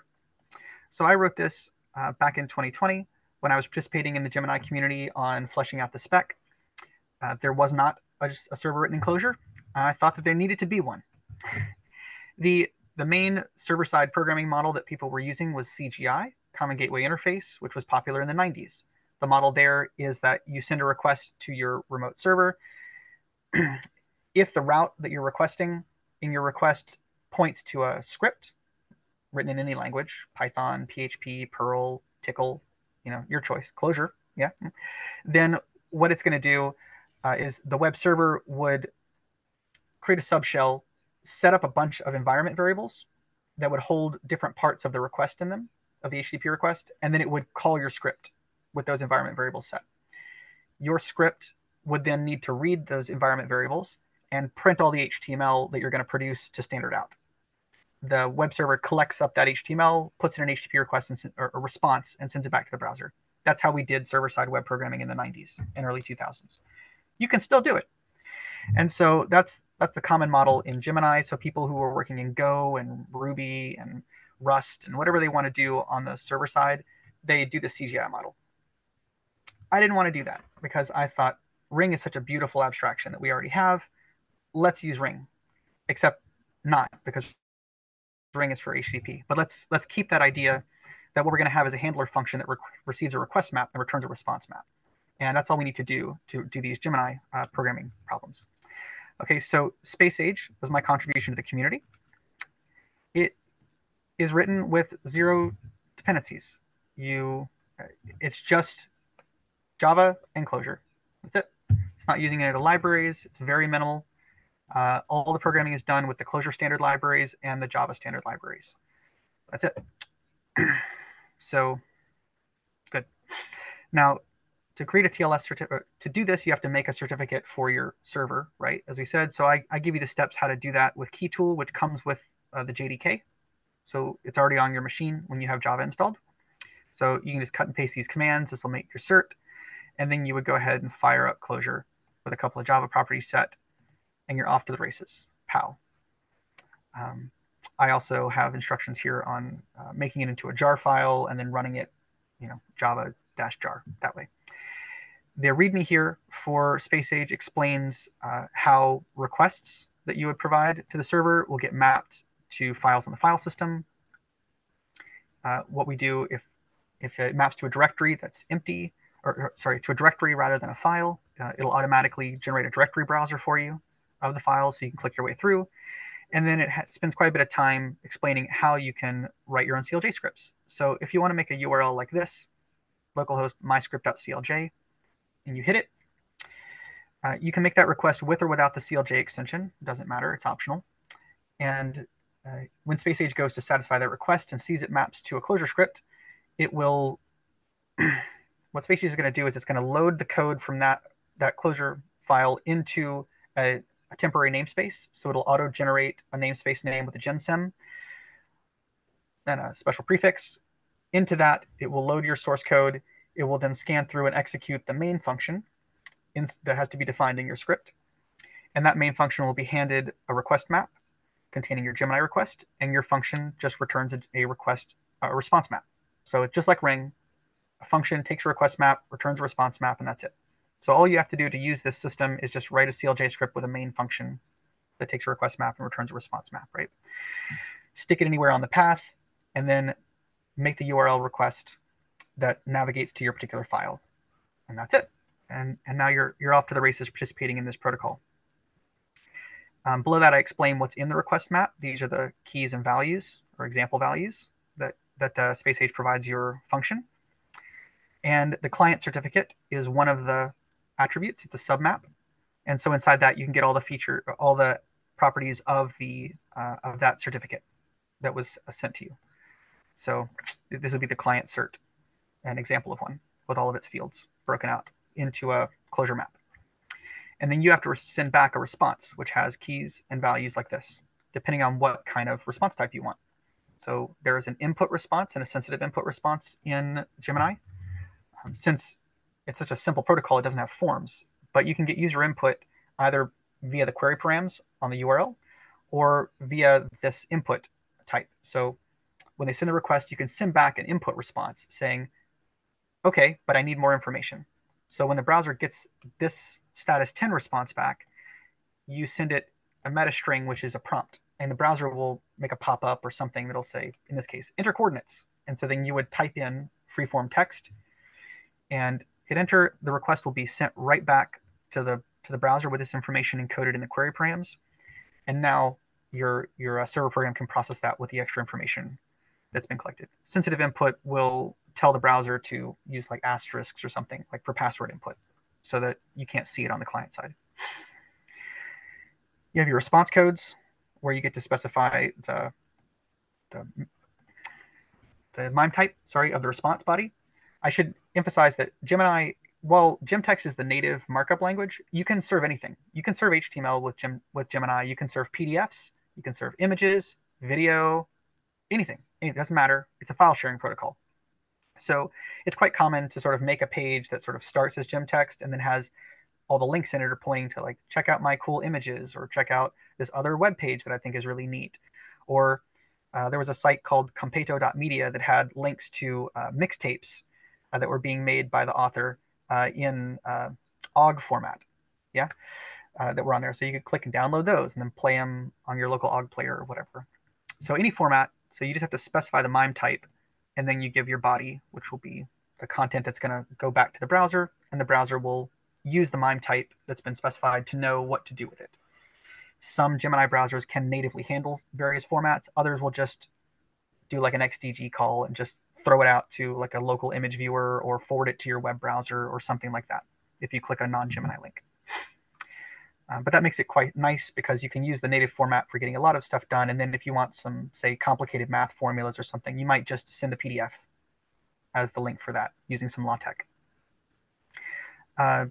We have redirects, a few different kinds of redirects. We have various failure status codes in the 40 series, where again, they're very simple. It's just a status field and the meta is the error message. These are all different error codes in the 40s and 50s. And then leading up to the 60 series are the auth codes. So status 60 means that you can't access this resource until you give a client certificate. So that's the response your main function sends back. The browser will ask them for a cert. It will call it again. And now your main function will receive a request map with a client certificate, which you can authorize and then do stuff with.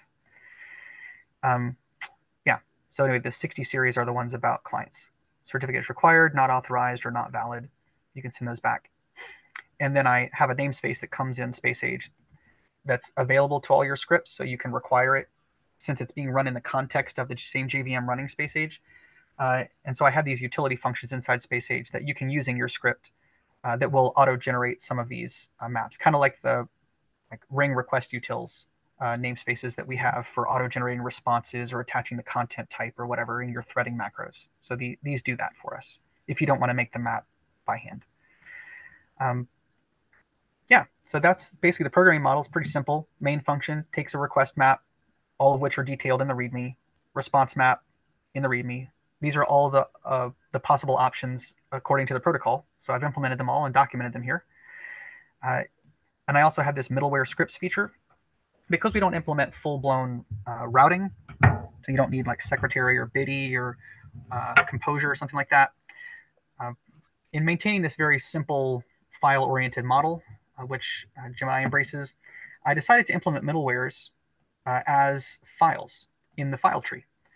And so rather than having a chain of functions, if you guys remember in ring programming, web programming, a handler function is a function that takes a request map and returns a response map, right? And that is the way it works in HTTP. It's the same model I'm using in Gemini.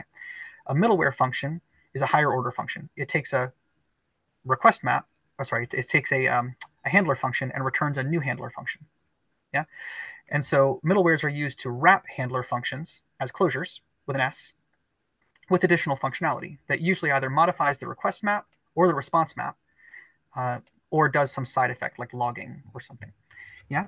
So we can do middlewares in this case, rather than taking your handler function in your Clojure code and then passing it into a bunch of middlewares, call this middleware on it to get a new handler, call another middleware on it to get a larger handler. So you make this Russian doll thing in Clojure, right? With the handler function in the middle and all the middlewares wrapping around it, out. So you get this really nested Clojure with an S at the end that your requests go into.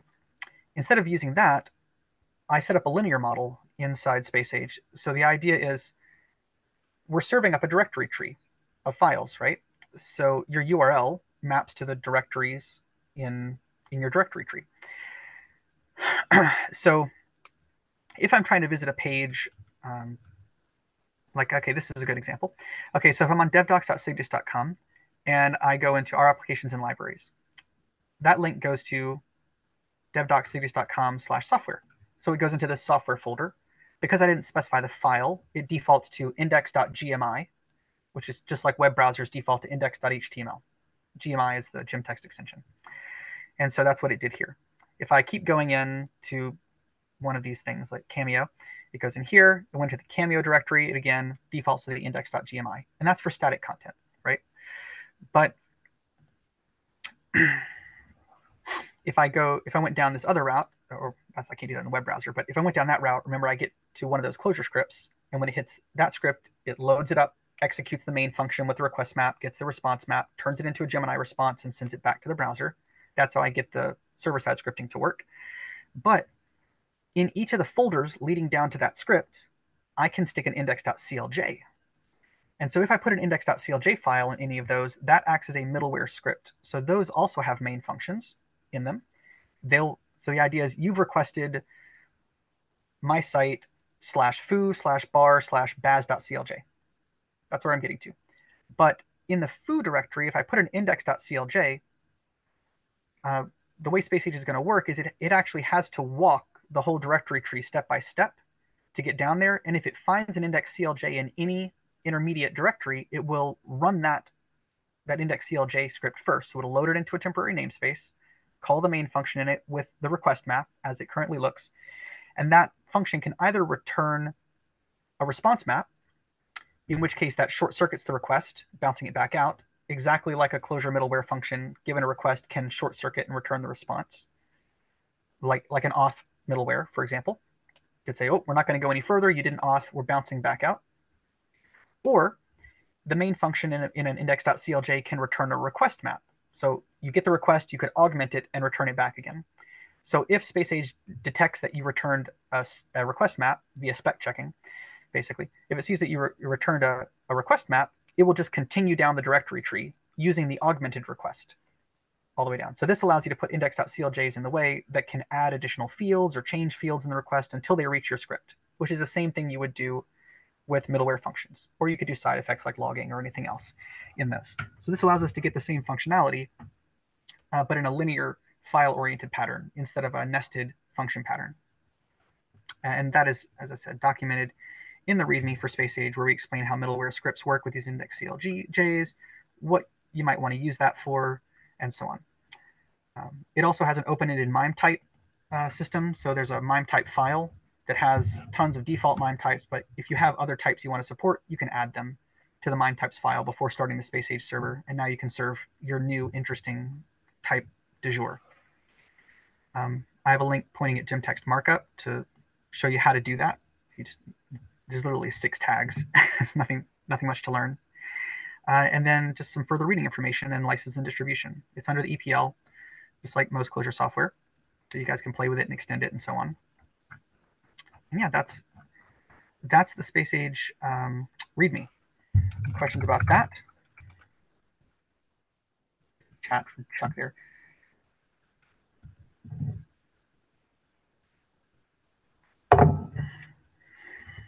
Anybody comments, questions about the programming model? Well, actually, it's so clear, really. I guess that's the whole point. Trying to keep it simple, guys. That's the idea. That's great. That's great, really. Fantastic. Thank you. All right, so let's run it. So if I ran it, I clone the repo. I'm sitting here in the space. Oh yeah, sorry, Daniel. Yeah, maybe it is a moment to go to stop for a moment. And yeah, and I see Chuck is also writing something. Oh, yeah, he is, yeah. I was wondering, this way of organizing middleware with Clojure files in a directory structure, that's actually kind of nice. And I haven't seen that happening in other web servers. And I'm wondering. I've never seen that before, yeah. I was just looking for a model that could do that would be extensible, because you know, when we write Clojure websites, since I write Clojure web apps for a living, I imagine probably some of you folks do that either for hobby or for work. You know that the model that we do is we don't really have a Clojure web server that runs over here and then we give it a document root like you would do with Apache or Nginx or some other off-the-shelf server. the way we write Clojure web apps, right, is we pull in server libraries into a bespoke application that we have to write as Clojure programmers, right? And so we pull in like Ring Jetty or something like that, or HTTP kit. And so we write handler functions, are functions that take a request map and return the response map. And we write our own middlewares. And we can do that because we're writing all the core code of our own little standalone server. We're writing the middlewares, we're writing the handlers, we can pass the handlers to the middlewares, gin it all up, put it in a def once or something, right? And then hand that to this Ring Jetty function at application start time. So it's because we're doing the library programming. But in this case, I was trying to build a standalone tool that would sit in the same space as other web server or other Gemini servers, that already exist, which act like things like Apache or Nginx, and that there is a server that someone installs via their package manager. They run it on a port, and it has a config file where they say, I'm serving up, this directory. This is my document root. And then that directory on their computer is where they put all the contents of their site. And whenever they edit and save those files, next time you look at them in your browser, you should see the new files.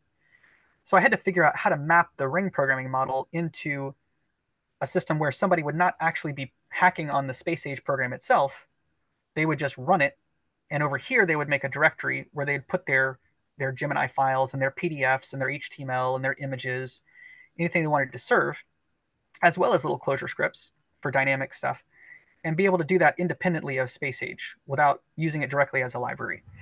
Not that it can't be used that way, but I was trying to make something that would have a lower bar to entry for non-programmers, basically. So since the middleware functionality I think is quite useful, I had to figure out how to do it using the idea of serving an independent file tree rather than hacking internally on the logic of the server. Does that make sense? Yeah, it totally makes sense. And you actually can. I'm thinking that you could implement this file-based tree of middleware. You could actually write this in Clojure for as middleware, I suppose. Can implement. I do. These are Clojure middleware functions. Exactly. Yeah. So an example of that, I guess, would be like in here. I have all these silly things that I was like toy examples that I showed people before. Where's one of these? That's called cert something? No, parse cert. Yeah, parse cert. Okay, this one. So here, this is an example of a middleware function or a middleware script, kind of a thing, or it could be. Anyway, this is a cert parser that I wrote at one point to sort of check certificates. So you can sort of receive the request, main function receives request, right? And then just pull the client cert field off of it to request. It's just a submap. And then I return my status out of these things. So it's good or it's bad. So on the first request, the client certificate will be empty because they didn't send it to me yet. So cert is nil. So I return status 60, give me a client cert. Request goes back to the browser turns around and prompts you for the cert. You give it to them. That goes back to the server. Now the server plays the same main function, but now cert is not nil. So I go here. And now I can call my render cert function up above, which just unpacks the certificate, formats it, and with a format string, and spits it back at them. Pow, done. And that's how I made my dim text in this case, was just using format, right? The syntax is so simple. It doesn't need something like hiccup for nested tags because it's line oriented. So that's an example of cert parsing. Sorry, an example of how I did this with as a middleware is I took that logic and I went into my DevDoc site, the one I'm using for work, right? And so that looks like this. This is this Git repo that's private. My team has access to. They can put content into it. They can submit their new updates as PRs. We review each other's changes, merge them, and then they get thrown up onto the server and displayed on the DevDoc site. Now, so this repo basically serves as this document root folder, which is what space age is serving. And in here, I have index GMIs for the default file if you're navigating to that directory. But if you go to that operations folder, the one that was the link requires a cert. The reason it asks for a cert is because I put an index.clj in here. So any request to anything under there, if you had a URL that was already saved or bookmarked, operations sub something, sub something, sub something, doesn't matter. You made the request, SpaceAge is going to traverse the tree. When it enters operations, it's going to see index.clj, and it has to call that middleware script first before it can go any further. The middleware script says, actually really simple, this middleware script just says this, right? There's a main function. The main function receives the request. Boop, I pull the client cert out of it. And so what I actually do is I pull a couple of fields out of the client certificate, the subject common name, the serial name, the hash code. I pluck those out. And then I just check to see if this data structure above, which is a hash set in Clojure, contains that cert or not. If it does, then I return the request unmodified. So the middleware returns the request, and now SpaceAge can keep going to access the static or dynamic page you asked for. But if I return a response instead, that short circuits, and you don't go any further. So the short circuit response is status 60, give me a certificate. So that's how I perform authentication using a middleware script, using this system. It's very little code. It's like, what, 5 lines of code, plus the actual data structure holding the map, which I could put in a separate file or a database or anywhere I wanted to stick it. It's pretty trivial at that point. That's the middleware scripts. Here, Chuck was commenting on some stuff. He says, is there anything like certificate transparency logging in the Gemini ecosystem? Maybe you could elaborate on that, Chuck. As I said, you have access to the cert information on the server side. So if you wanted to, in a middleware or otherwise, log the information that's in the cert, of course you could. And that would allow you to then track who's looking at what, right? Just because you can see who's logged in, because you always have the certificate. If you mean something else, maybe you could elaborate. The other question was, it might be interesting to explore libraries that help translate from other protocols, especially simple plain text, request response, or command response protocols into ring-like maps, identifying and evolving or extracting the generic versus protocol-specific fields we learned about along the way. So Clojure devs could possibly write basic servers against a common interface and offer it over various protocols. Yeah, no, that's a great idea. Yeah, writing more mappers or mapping scripts to give us ring-like interfaces like Daniel talked about earlier to more protocols. I think that could be very cool for people to work on. In this case, yeah, I invented a ring-like protocol for Gemini that is slightly different to work around, or to make it as simple as I could. I didn't want any additional libraries, and I wanted to stick with that file-oriented structure with Gemini. But yeah, I would totally encourage people to get out there and hack on their other protocol wrappers to open this stuff up. Okay, that was that example, a couple of examples of scripts that look like that. If I wanted to run SpaceAge itself, I launch it like this. And I tell it to serve any old folder that I want to serve. So you pass it on the command line the document root folder that you want it to serve. That's it. So I can say serve this, or I could say serve the devdoc site, in which case I would tell it that I want it to serve devdocs document root. That's the folder containing the site.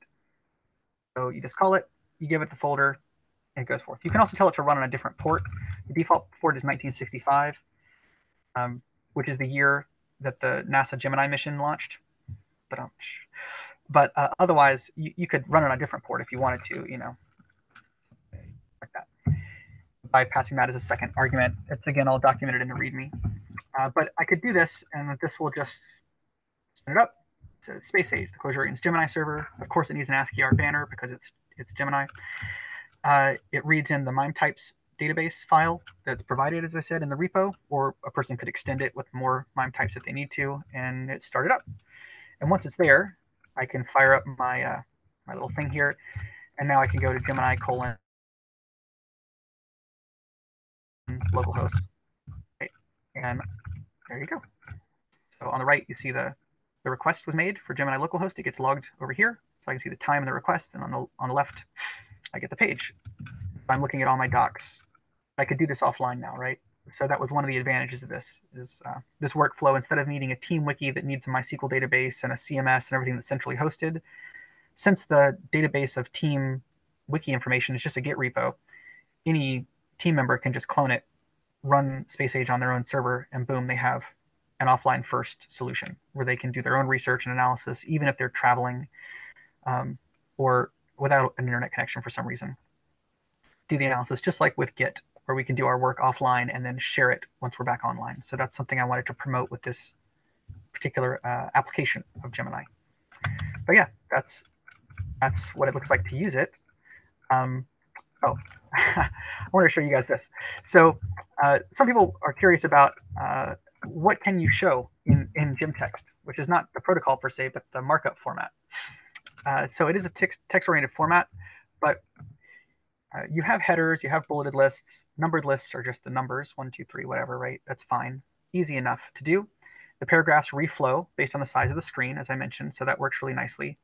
And the content is automatically accessible, so it works well with screen readers and so on. We have a number of blind users in the Gemini community that benefit from these kinds of things, because you can imagine that GemText markup is so simple, screen readers can have a much easier time reading it than the really nested divitis content that you end up in with HTML pages. So that's quite nice. But when it comes to displaying things like imagery or tables and stuff like that, what people do is they do it in ASCII art and then they put it in the pre-formatted blocks. And of course, if you're an Emacs user, you can just use org mode to make gorgeous tables very easily. And then you can just cut and paste them into your GemText file, put the triple back quotes above and below, and you have tables. You can also actually get away with doing LaTeX-free math this way. So I thought it'd be fun to show this to you guys. So if you wanted to show off some math formulas or something in a GemText page, the way we would do this, I'm showing, you'd use one way to do it is with the Python SymPy package. Here, you could write an expression like this, which you'd run at in your Python interpreter, and that'll print out this, right? So you wrote your math formula here, like so. You hit it, it spits it out, and then you just cut and paste it and put it in the pre-formatted block. Same thing here. This is a plot command from SymPy, and it makes an ASCII art graph of what you're trying to plot, which you can then stick into the GemText. So this makes it possible to move more things into ASCII art world, and therefore into a text-only format, which is really what GemText promotes. Again, reminding us that I can use Gemini to serve PDFs or HTML or Markdown or whatever else if I really wanted to, because it's agnostic of the content. But if you want to use the native format, which is very, very easy to parse and write clients for, there are a lot of smart workarounds for doing tables and graphs and images and stuff like that using ASCII art with the pre-formatted blocks. And source code sharing, of course, works that way as well. Yeah, that's pretty good. What other things are worth showing you guys? Oh, I have another feature that I put in the server, which is that, go back to localhost, right? So this Gemini server is serving up the DevDoc site currently, as I said, which is for my company that I use. So that's what's on localhost. But you guys ever used the public_HTML folder feature of Apache before? Anybody remember that? So, so if you were trying to host your public, like your personal web page in the 90s or early 2000s, a common approach would be you get an account, an SSH account or an FTP account on a Unix machine somewhere you're paying for, and you SSH or FTP to your account, and in your home directory you make a folder called public_HTML. Yeah, and that is recognized by Apache automatically, and some other web servers as user web pages. So you make a public_HTML folder, and you can put any HTML or images or whatever. You can put your site in that folder. If you do that, then even though you haven't paid for a domain name or anything, your site can be reached by pointing your web browser at the URL for the whatever the server is, where that Apache server is, /tilde your username. And that tells the web server, go to that user's account and serve the site from the public HTML folder. So that's still popular in the tilde community today. So I wanted to preserve that feature in SpaceAge as well. So if I'm in my home directory over here, I have a public Gemini folder. So same thing. If you make a public_Gemini folder in your home directory, then if you do that on a machine that's running SpaceAge as its server, then you can navigate to, you guys can see at the bottom here, Gemini localhost, and I'm going to go tilde my username, G Johnson. Oh, I think this thing's in the way, isn't it? Gotta move that. Okay, there we go, better. All right, let me try it again. So I want to go to Gemini localhost / tilde my username. And if I do that, boom, that will map to the public HTML folder on my machine, which makes it possible to have your space age server serve a main site, but also support personal sites if you want to have a community hub type page. And so in this case, it hits that folder. Because I didn't put an index.gmi in there to make an actual page, it operates as a space age will automatically make a directory listing for the folder. So here I can just see what's in it and I can access it. So I have, important things like pictures of John McCarthy scowling at us and reminding us, programming, you're doing it wrong. Right? Get on top of your list programming, guys. Good stuff like that. I have an example illustrating how to do forms, how to implement forms in Gemini in a protocol that has no forms. So you can do that leveraging the input field, the input response. So I can make my forms as links, right? Each form, enter this, it's a link. You click the link, and the links on the back end, my Clojure function that receives them just sends input responses to me saying, okay, enter your name. And so I can see my name is Gary Johnson. I'm going to take that back. You guys can see the response on the right here. So I visited the form page, which gave me the page with the links.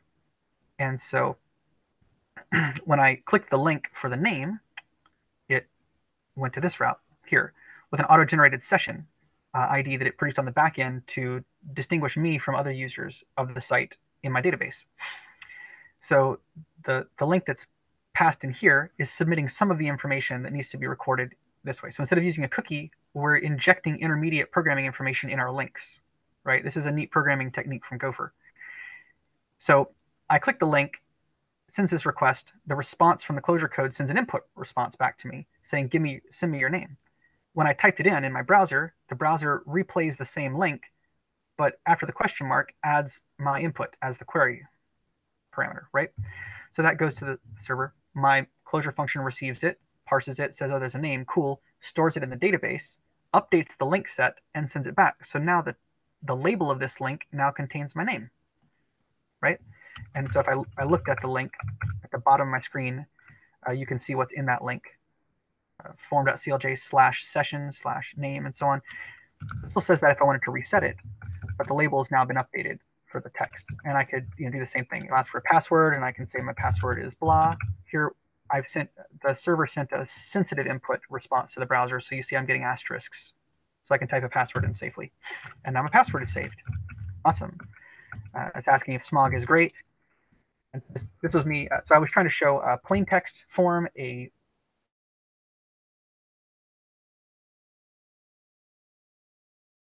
Oh, we lost your voice. password type form, a Boolean form where one is automatic. I'm sorry? You lost me again? We lost your voice for a moment, but now it is okay. So just like a half of a sentence. So okay. So can you hear me now? Yeah. Yeah. Okay, if it's flippy again, just let me know. I'll do that refresh trick. Okay, so this was me showing how to do a checkbox. Again, you just use the input response, but you prompt with in this case, yes or no, and I make one the default. So I'll say, yes, smog is awesome. What's the best astrobotany plant? Of course, if you're playing that game. So this would be how to do a radio button. It's the same thing. We're just going to prompt for more than one option. So my backend code has a list of options, and it's just formatting them like this for the user. So I can say, oh, it's moss. So it'll save that.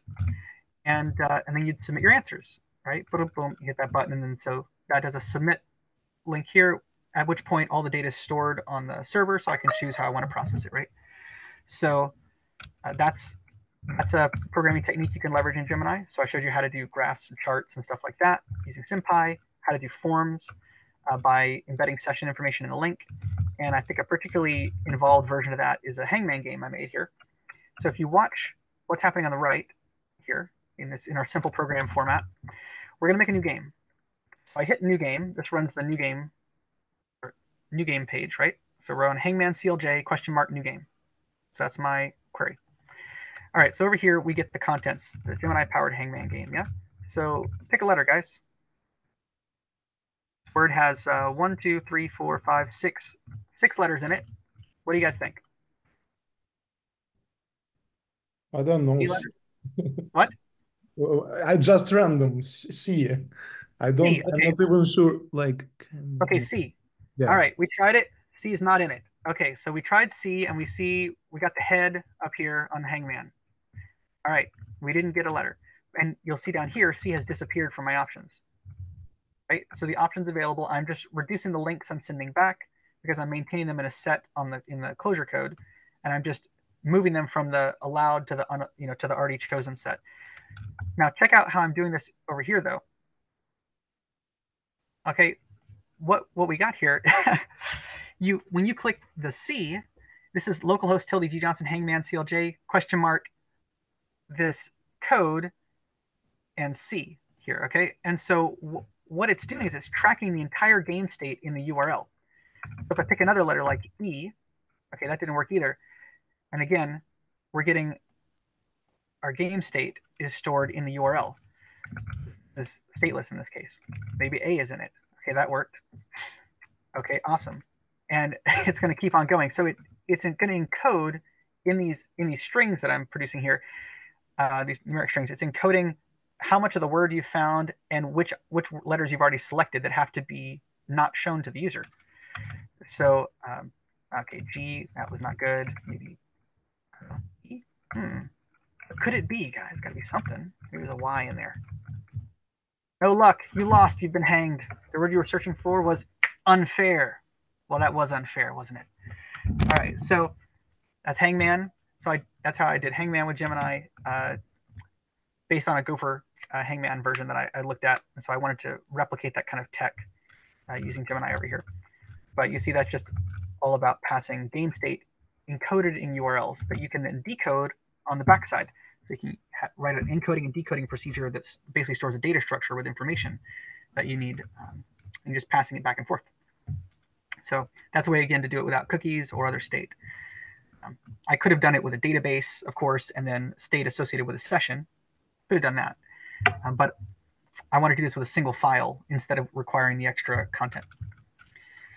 So those are lots of examples of stuff you can do with Gemini, or with a server like this. And I guess the only other thing to look at is the actual Clojure code itself. Kind of really where Daniel started with everything. Does anybody have any questions about some of the examples I just showed, or anything else they're thinking about?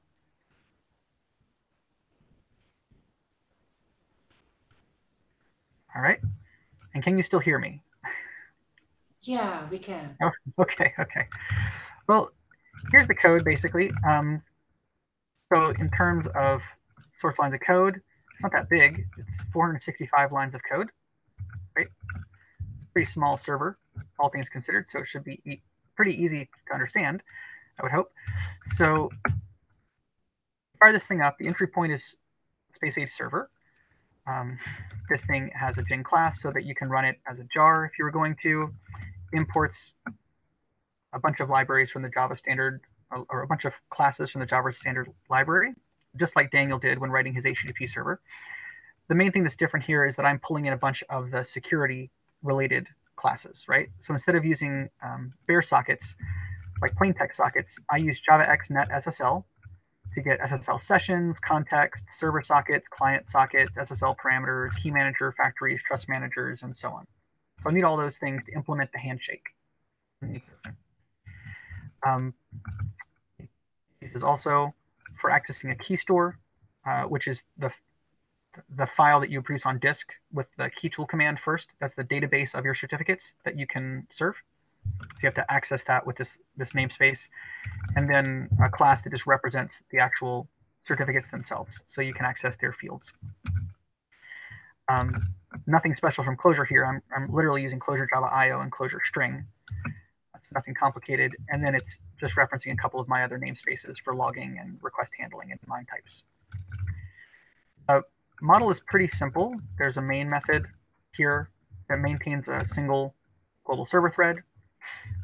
So that's there. And we print out the program banner. And verify that all the inputs are good to go, that the document root exists, that the port can be bound to, and so on and so forth. And if everything is good, it just calls the start server function above. So go up to start server, just sets itself up in this little loop here. As long as the server is not already running, it just spawns a future thread. And in the future thread, it's just going to step in and launch my accept connections function. And this is going to simply start handing off to Java pretty quick. So server came up, it launched a future thread. That way, if I run the start server from my REPL, I still have my REPL, and I can access and manipulate everything, call stop server, and so on, because the application itself is running in a child thread. Yeah, exactly. And then when you go to accept connections, I think this is similar to what you did, Daniel. So we're using this accept function here, or accept method, I should say. The difference is it's just implemented over the SSL server socket, but the API is the same as the standard socket. So accept connections receives the server, or takes the server socket in that we're going to be operating on, and calls accept on it. Accept is blocking, so my future thread blocks and sits waiting, listening on the port for somebody to talk to me with a Gemini client.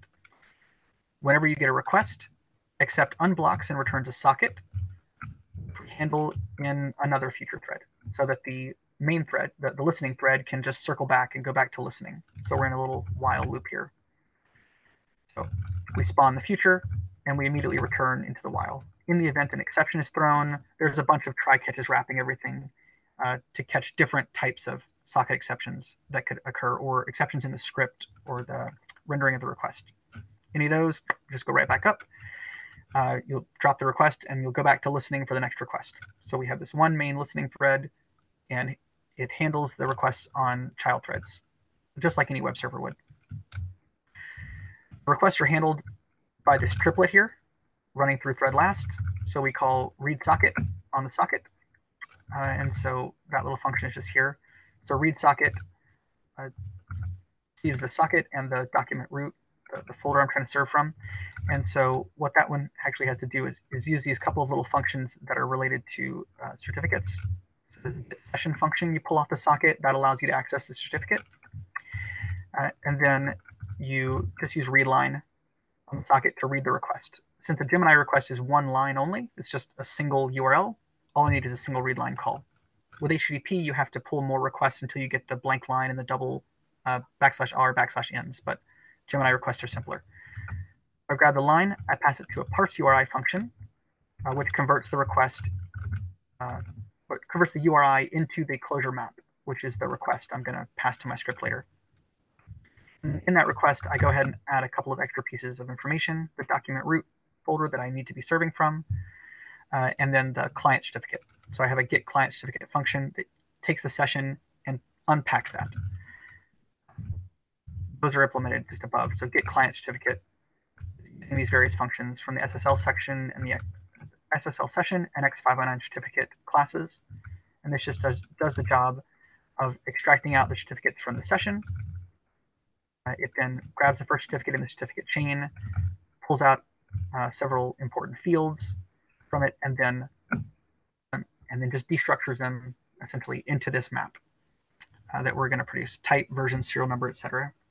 So this is the map that I'll be able to provide later to my Clojure scripts in their main function, so they can get various information from the user in the certificate. But most of this effort was really just spending a lot of time wading through the Java docs in these gnarly classes to learn all the different fields and functions or methods that I would need to use to extract information out of them. Did you say it was troublesome to find information? Well, you know, Java docs are Java docs. They can be kind of a pain sometimes. I think the challenge for some of this is just that in order to, I felt like it was difficult to get a good sense of how the whole encryption mechanism worked for SSL in Java from the Java docs, because each Java doc page would sort of explain one tiny piece of the bigger puzzle, and you could follow it back up the class hierarchy, but just doing a depth first traversal of the class hierarchy would not help you understand all the parts, because some were kind of all over the place and not directly related to each other in the same class hierarchy. So you had to go learn about key stores here and trust store managers over here and SSL certificate like here, sessions over here, contexts over here. So it was a little disorganized. I had to rely on a lot of just digging around in the Java docs and then reading a bunch of web pages and blog posts of example code, and then running into dead ends with that until eventually I kind of reconstructed how it was supposed to work. And then I was able to implement it correctly here in this space.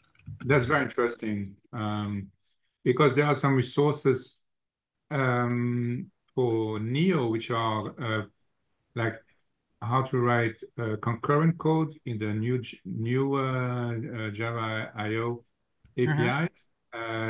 There are books, like good books on the topic. But because I completely relate to what you're saying, that Java docs will leave you hanging, because what you want is the whole picture, and Java docs just doesn't give you the whole picture. Exactly. But I'm really curious now, because if you use SSL sockets, how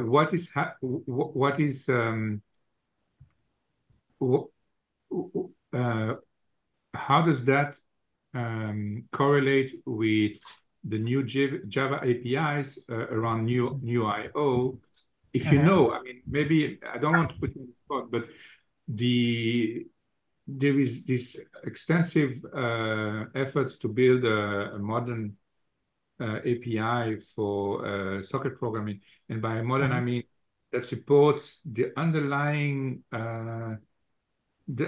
features of operating systems, which, for example, readiness selections in threads and stuff like that, which is allows you to have these highly concurrent, highly performant web servers. And in Java Neo or New IO, the namespaces there you have, it's broken down into channels, selectors, and buffers. And I see you can do this with just the SSL socket. So that's very interesting to me, because I'm wondering now, like, how to make a highly performant and concurrent modern server with SSL sockets. How that relate to in other words, how would the namespace it's security, right? Security dot, what is it? Can you show me the namespace? Yeah, absolutely. So here they are. They're javax.net.ssl and java.security. So now I'm really curious, for me, like, how does the namespaces javax net.ssl correspond or interact with Neo? Because I suppose they are on a different abstraction level, and I'm really curious now about the characteristics of the underlying sockets here. Yeah, I don't know. Do you know anything about that?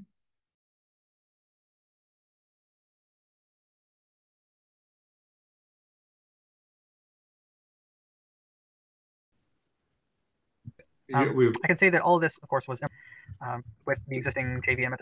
Yeah, by and large, the socket API is the same for SSL sockets and plain text sockets until you include the actual SSL context piece. It's this thing here that you have to add to the sockets. But everything else is sort of polymorphically implemented over it, like the accept function that you already saw that you would use to listen to a socket. This just listens to an encrypted socket, right? Or the functions I use for reading and writing right here. So when you get an IO reader, you can get it over a socket or an SSL socket. It doesn't really matter. That's easy to interface with. It's this session that you pull off the socket that's unique to the SSL sockets. So they have these extra methods in that class.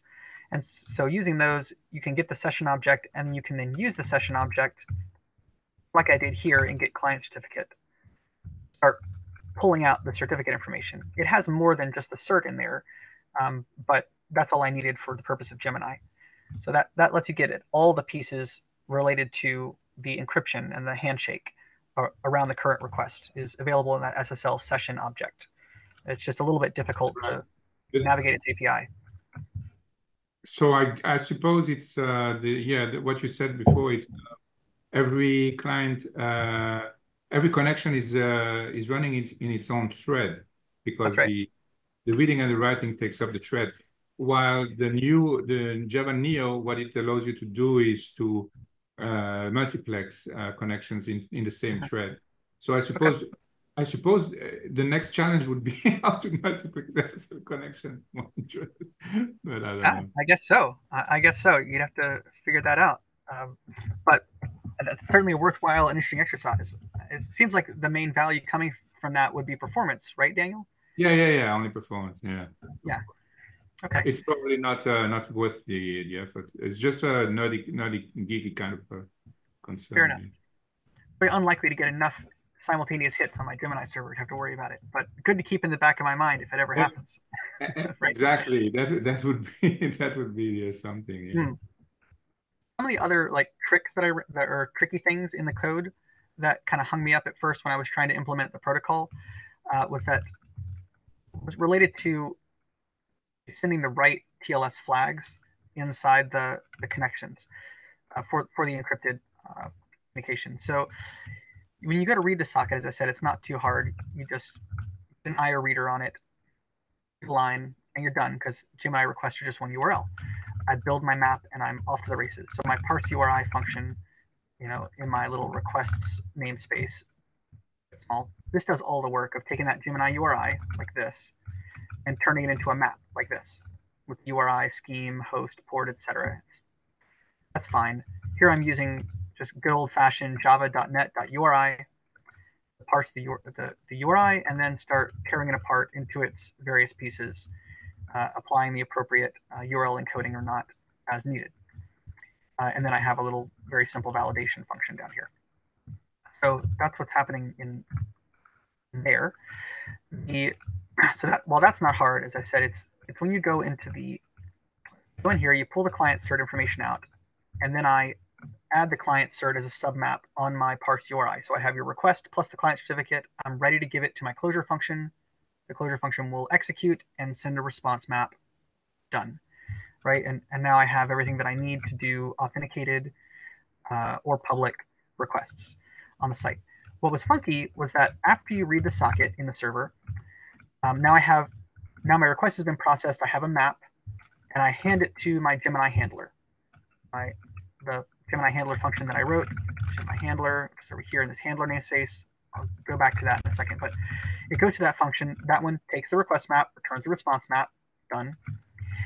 And then here, I then have to take that response map and turn it back into my response. So in my write socket function, I do that here. This is where it was a little bit weird. So I have the socket that I'm still holding open with the client because it's a synchronous connection. And I have this map that just came back from my function, which has status, meta, and body in it for my Gemini response. Oops. And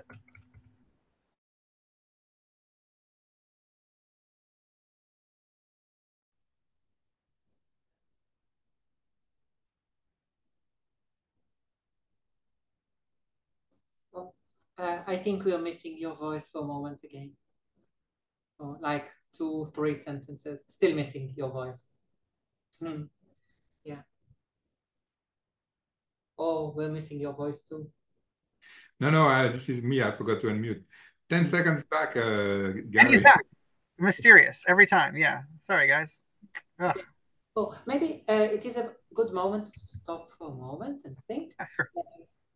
That is so wonderful. Just, learning from this code, it's so enlightening. And personally, I will need to leave in a moment. And maybe one thing we could do is, if anybody wishes to keep going, then I can pass the hosting to another person here and then keep it recording, and then we can just cut the recording whenever you find it right. And would that be good if you feel like staying and keeping this conversation? Yeah, sure. I can stay longer. Yeah, so maybe Daniel, I'll make you the host, and then you can, stop recording, start recording, mute out other people and so on. And I'll say goodbye in a few moments, and much appreciate you two. Such a beautiful discussion, and I'll email you afterwards and we think what we do with the recording and so on. And sorry, didn't want to interrupt. So wonderful. Thank you so much, Daniel. Thank you, Daniel. Thank you. Thank you, Daniel. Absolutely. It was great to be here with you guys.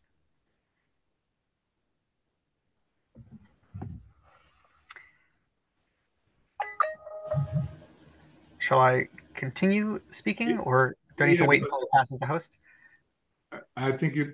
Oh, I am the host now. Okay. Yeah. Please go ahead. I'm curious to see what you're going to explain about the funky thing that you had. Okay. Yeah. Sure. So here's the funky thing that doesn't show up, I think, in regular sockets. The idea was, okay. So I've received my request on my encrypted socket. I read the URI and I parsed it into my map. Great. I used the SSL session that's on these encrypted sockets to get at the certificate that I needed, parse it into a map, put those together so I have my request map for Gemini. I passed it to a handler function, which returns a response map. The response map comes to this write socket function. Okay, yeah. So here I am. I got my socket. I got my response. And so the response for the Gemini responses are in two parts. There's the first line, which they all have, a single line, which is a status code followed by the meta string. And then there's the body, which you get only for the status 20 responses, the ones that are sending back content, not like redirects or input requests or certificate requests or something. So I send it as two parts. The first, I get a writer on the socket. I call .write, send the first line, which is the status space meta /r/n, as the protocol dictates. I flush the socket, so this ensures this is over the wire and we're off to the races. And if there's a body, which you only have for the status 20 responses, then I had to do this thing here. So I set it up so that I can, of course, stream bytes if you're sending an image or whatever else, because you could be sending an image or a PDF or a movie or anything, or gem text. So I have to get the bytes of the content. So I have to check and see if it's a string, convert the body to a byte stream, and otherwise I just get the body as bytes. Take an input stream on the bytes, and then inside there, we also open an output stream, and then we use the transfer to function to just pipe the bytes from the input stream to the output stream, so those funnel out to my user on the socket, and then you flush the output stream to get everything through. This is fine. This is not that complicated. It'll be pretty standard stuff. This was the weird thing, the shutdown output on the socket. So you have these methods, shutdown input and shutdown output, that you can call on sockets in Java. And it turns out that calling .shutdown output on an SSL socket has the unique feature of sending a TLS notify command to the remote, to the peer, to the client that you're talking to in this case. So that's wholly undocumented. It's not in the Java docs. It's not anywhere. I had to figure it out by inspecting the request to figure it out. So the reason this was important is because the Gemini protocol dictates how you have to close the TLS connection. So it is in fact truly broken at the end, and the browser knows that you're not streaming any more content to them, and they might just be waiting for the next thing. So you got to say, I'm done. And the way you have to do that in TLS, in encrypted communication, is you have to send a TLS notify signal in that protocol to the other end of the socket. And so then when a browser receives that TLS notify, it's supposed to close the socket from its side, and then we're good. That will break the connection. If you don't send it, you get a browser error on every request, because the content comes back, and then the browser will complain that it doesn't have the TLS notify. So that took me way too much time to figure out, because it's not in the Java docs anywhere. I couldn't figure it out. I just had to just test the API piece by piece by piece until I was able to get the signal to come through. So shutdown output returns TLS notify.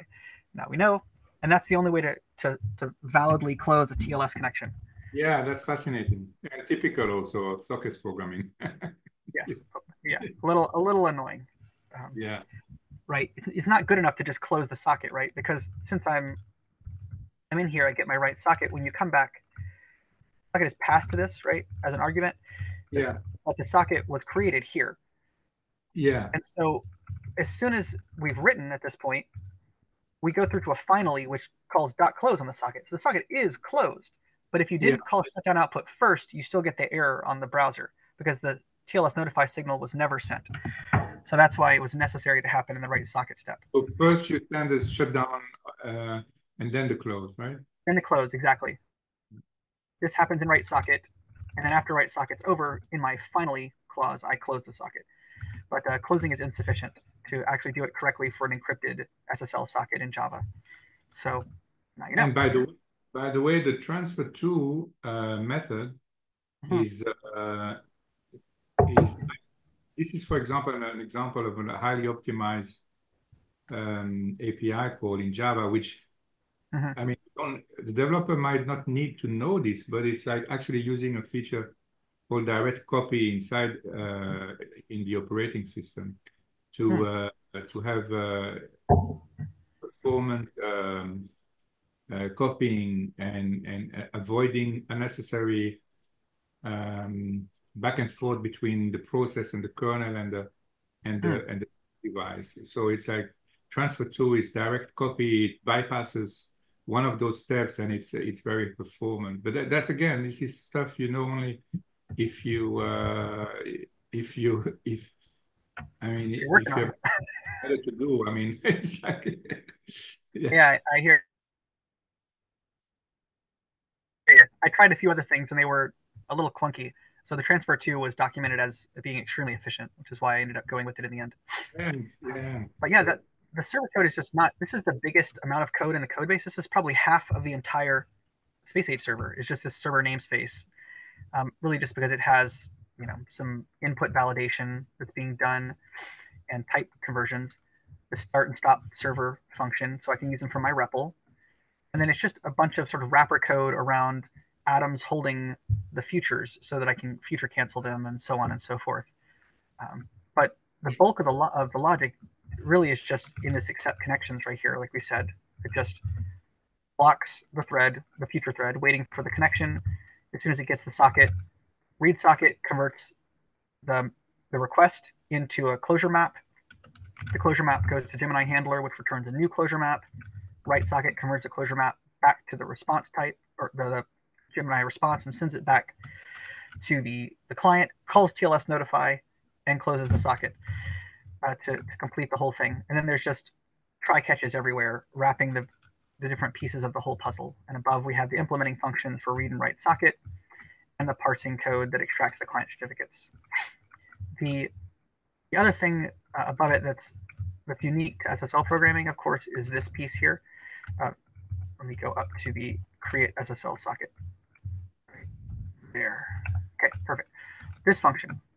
So to create, so I called .accept on the SSL socket. This is where I created the SSL socket in the first place. So to make one of these things, you can't just use like the socket constructor. It's got a different structure because you have to include that SSL context. So the approach is that you have to first create an SSL context, which gives you some flexibility to decide how the handshake is going to be authorized and so on. But its API is, again, pretty nuts, in my opinion. So you make the SSL context, and then given that context, you call get server socket factory because Java, and then you call create server socket on the factory, given a port. That will finally produce the socket for you bound to that port. So it's quite a bit more moving pieces than the simple plain text sockets. But then when you have it, so once I have my server socket, I then also have to call set want client auth on it, which instructs a socket that you can accept client certificates, which I need for Gemini. But by default, that's off in Java programming. It won't accept client certs unless you turn it on. Right. Yeah. And so then this, right? No, I said fascinating. This is the trick then. This is set want client auth. Yeah, that's the thing that makes Gemini special, huh? Exactly. We activate that feature so that now we can prompt the browser that it can send it, and then our Gemini clients are designed so that they can both create certificates for you and send them, so that they can be received on this side via that set want client auth. Does every implementation of SSL in the other programming languages do they have the ability to turn on the client auth, or they must? If they're complete implementations of SSL, they must. But probably in other languages, I wouldn't be surprised if in some of them it's on by default and some it's off by default. Just in Java, it's off by default, so you have to turn it on. But yes, that is a feature of SSL, so everybody would have to have it implemented if they're using SSL. And then I said the other moving part there was the actual making the context, the SSL context, which in Java looks like this. So you get an instance of your SSL context, which can be TLS or SSL. And then you have to call init on it, passing it a key manager array, a trust manager array, and a secure random number, whatever, generate. So these two functions, the key manager and the trust manager array, are how you sort of are Java's entry point to let you configure how the authentication is going to happen. They're a little bit opaque, to be perfectly honest, but you can make it work. So the trust manager here is the one that, this is the step that handles the the authentication step. So the part where you pass certificates between each other and decide if they're valid. So what you have to do is you have to reify this X509 trust manager object and make an instance of it, of that interface. And then inside here, you have to implement these three methods. They take this object for this thing, and then you just give it, here I'm giving them empty bodies. So they're really weird functions because the return result is ignored for these two. It only matters if they throw an exception or not. So they're totally side affecting. The idea is the check client trusted method receives the certificates from the client when they're sending those up to the browser. This function will be called, and it can either throw an exception or not. If you throw an exception, the certificates are rejected. If it doesn't throw an exception, they're accepted. So I do nothing until they're accepted. Same thing with server trusted, it goes the other way. So if this were in the browser,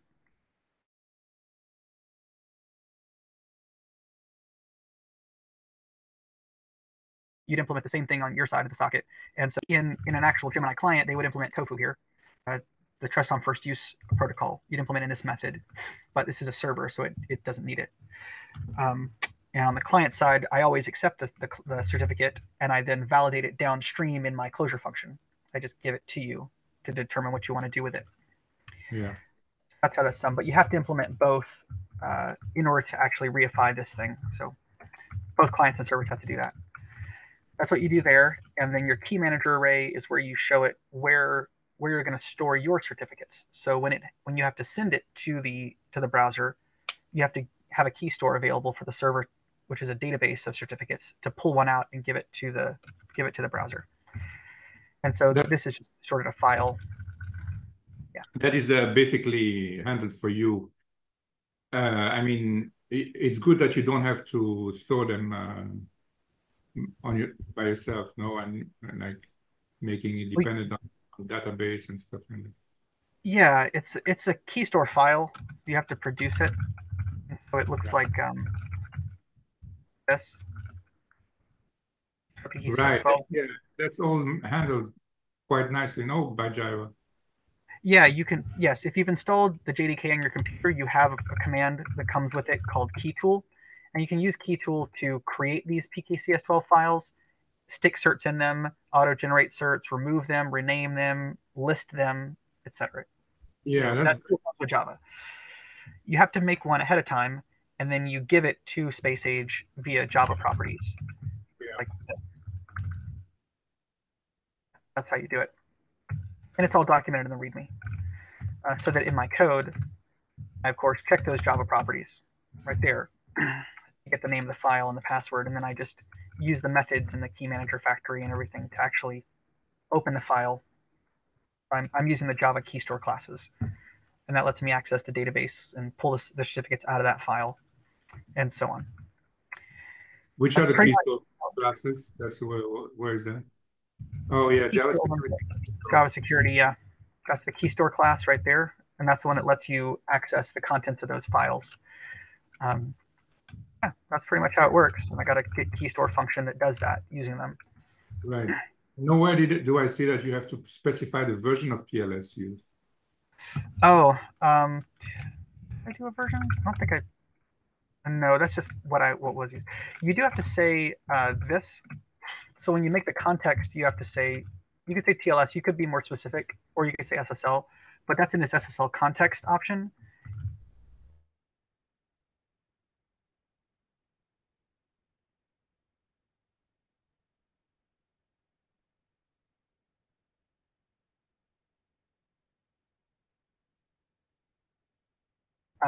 So that's independent of the key specify. Do I have it? Blah, blah, blah, blast. Okay, store, you have to specify the store type. And the default store type used to be JKS, which is Java key store. So your file would have an extension .jks. And so that was the default produced by Keytool and used by the JVM. But then several years ago, it was switched. That was replaced with the PKCS12 format, probably for greater compatibility with OpenSSL, I would imagine. And so that's the default that's produced by Keytool now.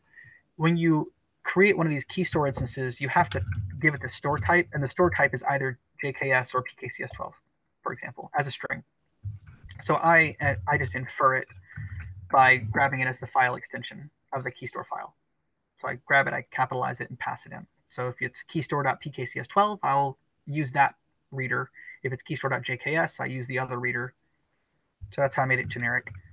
I don't know if you were a little while back you cut off, so I don't know if you answered something that I'm wondering about the TLS version. Is it version 1 or version 2 or version 3? Yeah. Do you know what's going on with that? Yeah. So what's going to happen is your JVM has all these classes like this, these Java XMet SSL classes, right, that implement SSL/TLS. Okay, so those are in your Java standard library with the particular version of Java you have, like Java 17 or Java 11 or Java 8, right? So whatever version of Java you have has in its standard library implementation for certain versions of SSL and TLS in it, and older versions will have less of those protocols, right? So obviously the things available to you are dependent upon your Java version, right? Not what's going on in my application code. And what's going to happen is when your browser sends a message to the server to make that encrypted connection, as I said, the first thing that happens is in the handshake is the browser will advertise to the server which protocol versions they know. So let's say, hi server, I know TLS 1.1 and 1.2, right? And SSL.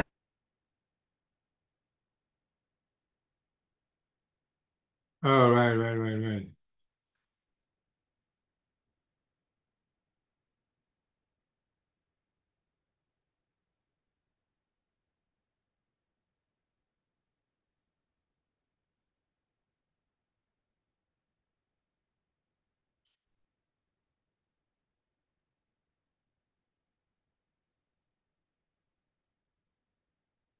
Tell 1.1, 1.2, 1.3, something. I know TLS 1.1 and I know SSL in the handshake, and then they agree upon both know. That's how it's supposed to work. And that's the highest. So that's what we're going to use. Highest TLS will win. Something basically like that. Common version that they both know, but you don't have the M version because it's in your standard library. Oh wait, although you can. Actually, now that I think about it, I didn't do it in my code here, but in this session object, which is the thing you not there. That's the wrong place. That's when you get it off the thing. It's in the create SSL thing, not the session, the context. Okay, so when you make the context, if I recall correctly, there are some additional options you can put. It might actually be through these kinds of functions here. It might be on the socket produced from the context, but there are some functions that you can use here, some methods in the standard library that lets you restrict which protocols you will advertise. So you can say, you can pick a subset of the ones your JVM knows, and you can say, I'm only going to do TLS 1.3. That's it. I don't like the other ones. They're not safe enough. And so that's the only thing you'll advertise in the handshake. But of course, if a browser doesn't know that one, it won't be able to make the connection. Right. So yeah, you got to be conservative when you decide what to restrict to. I did not implement a particular restriction in Space Age. I just let it use whatever is available in your JVM. Yeah, that makes sense. That makes the most sense. That's a good question. You have any questions, Chuck? I know you're still chilling in there. You want to type anything in? Okay. Oh yeah, sure. No problem, Chuck. If you want to, Here's my email address.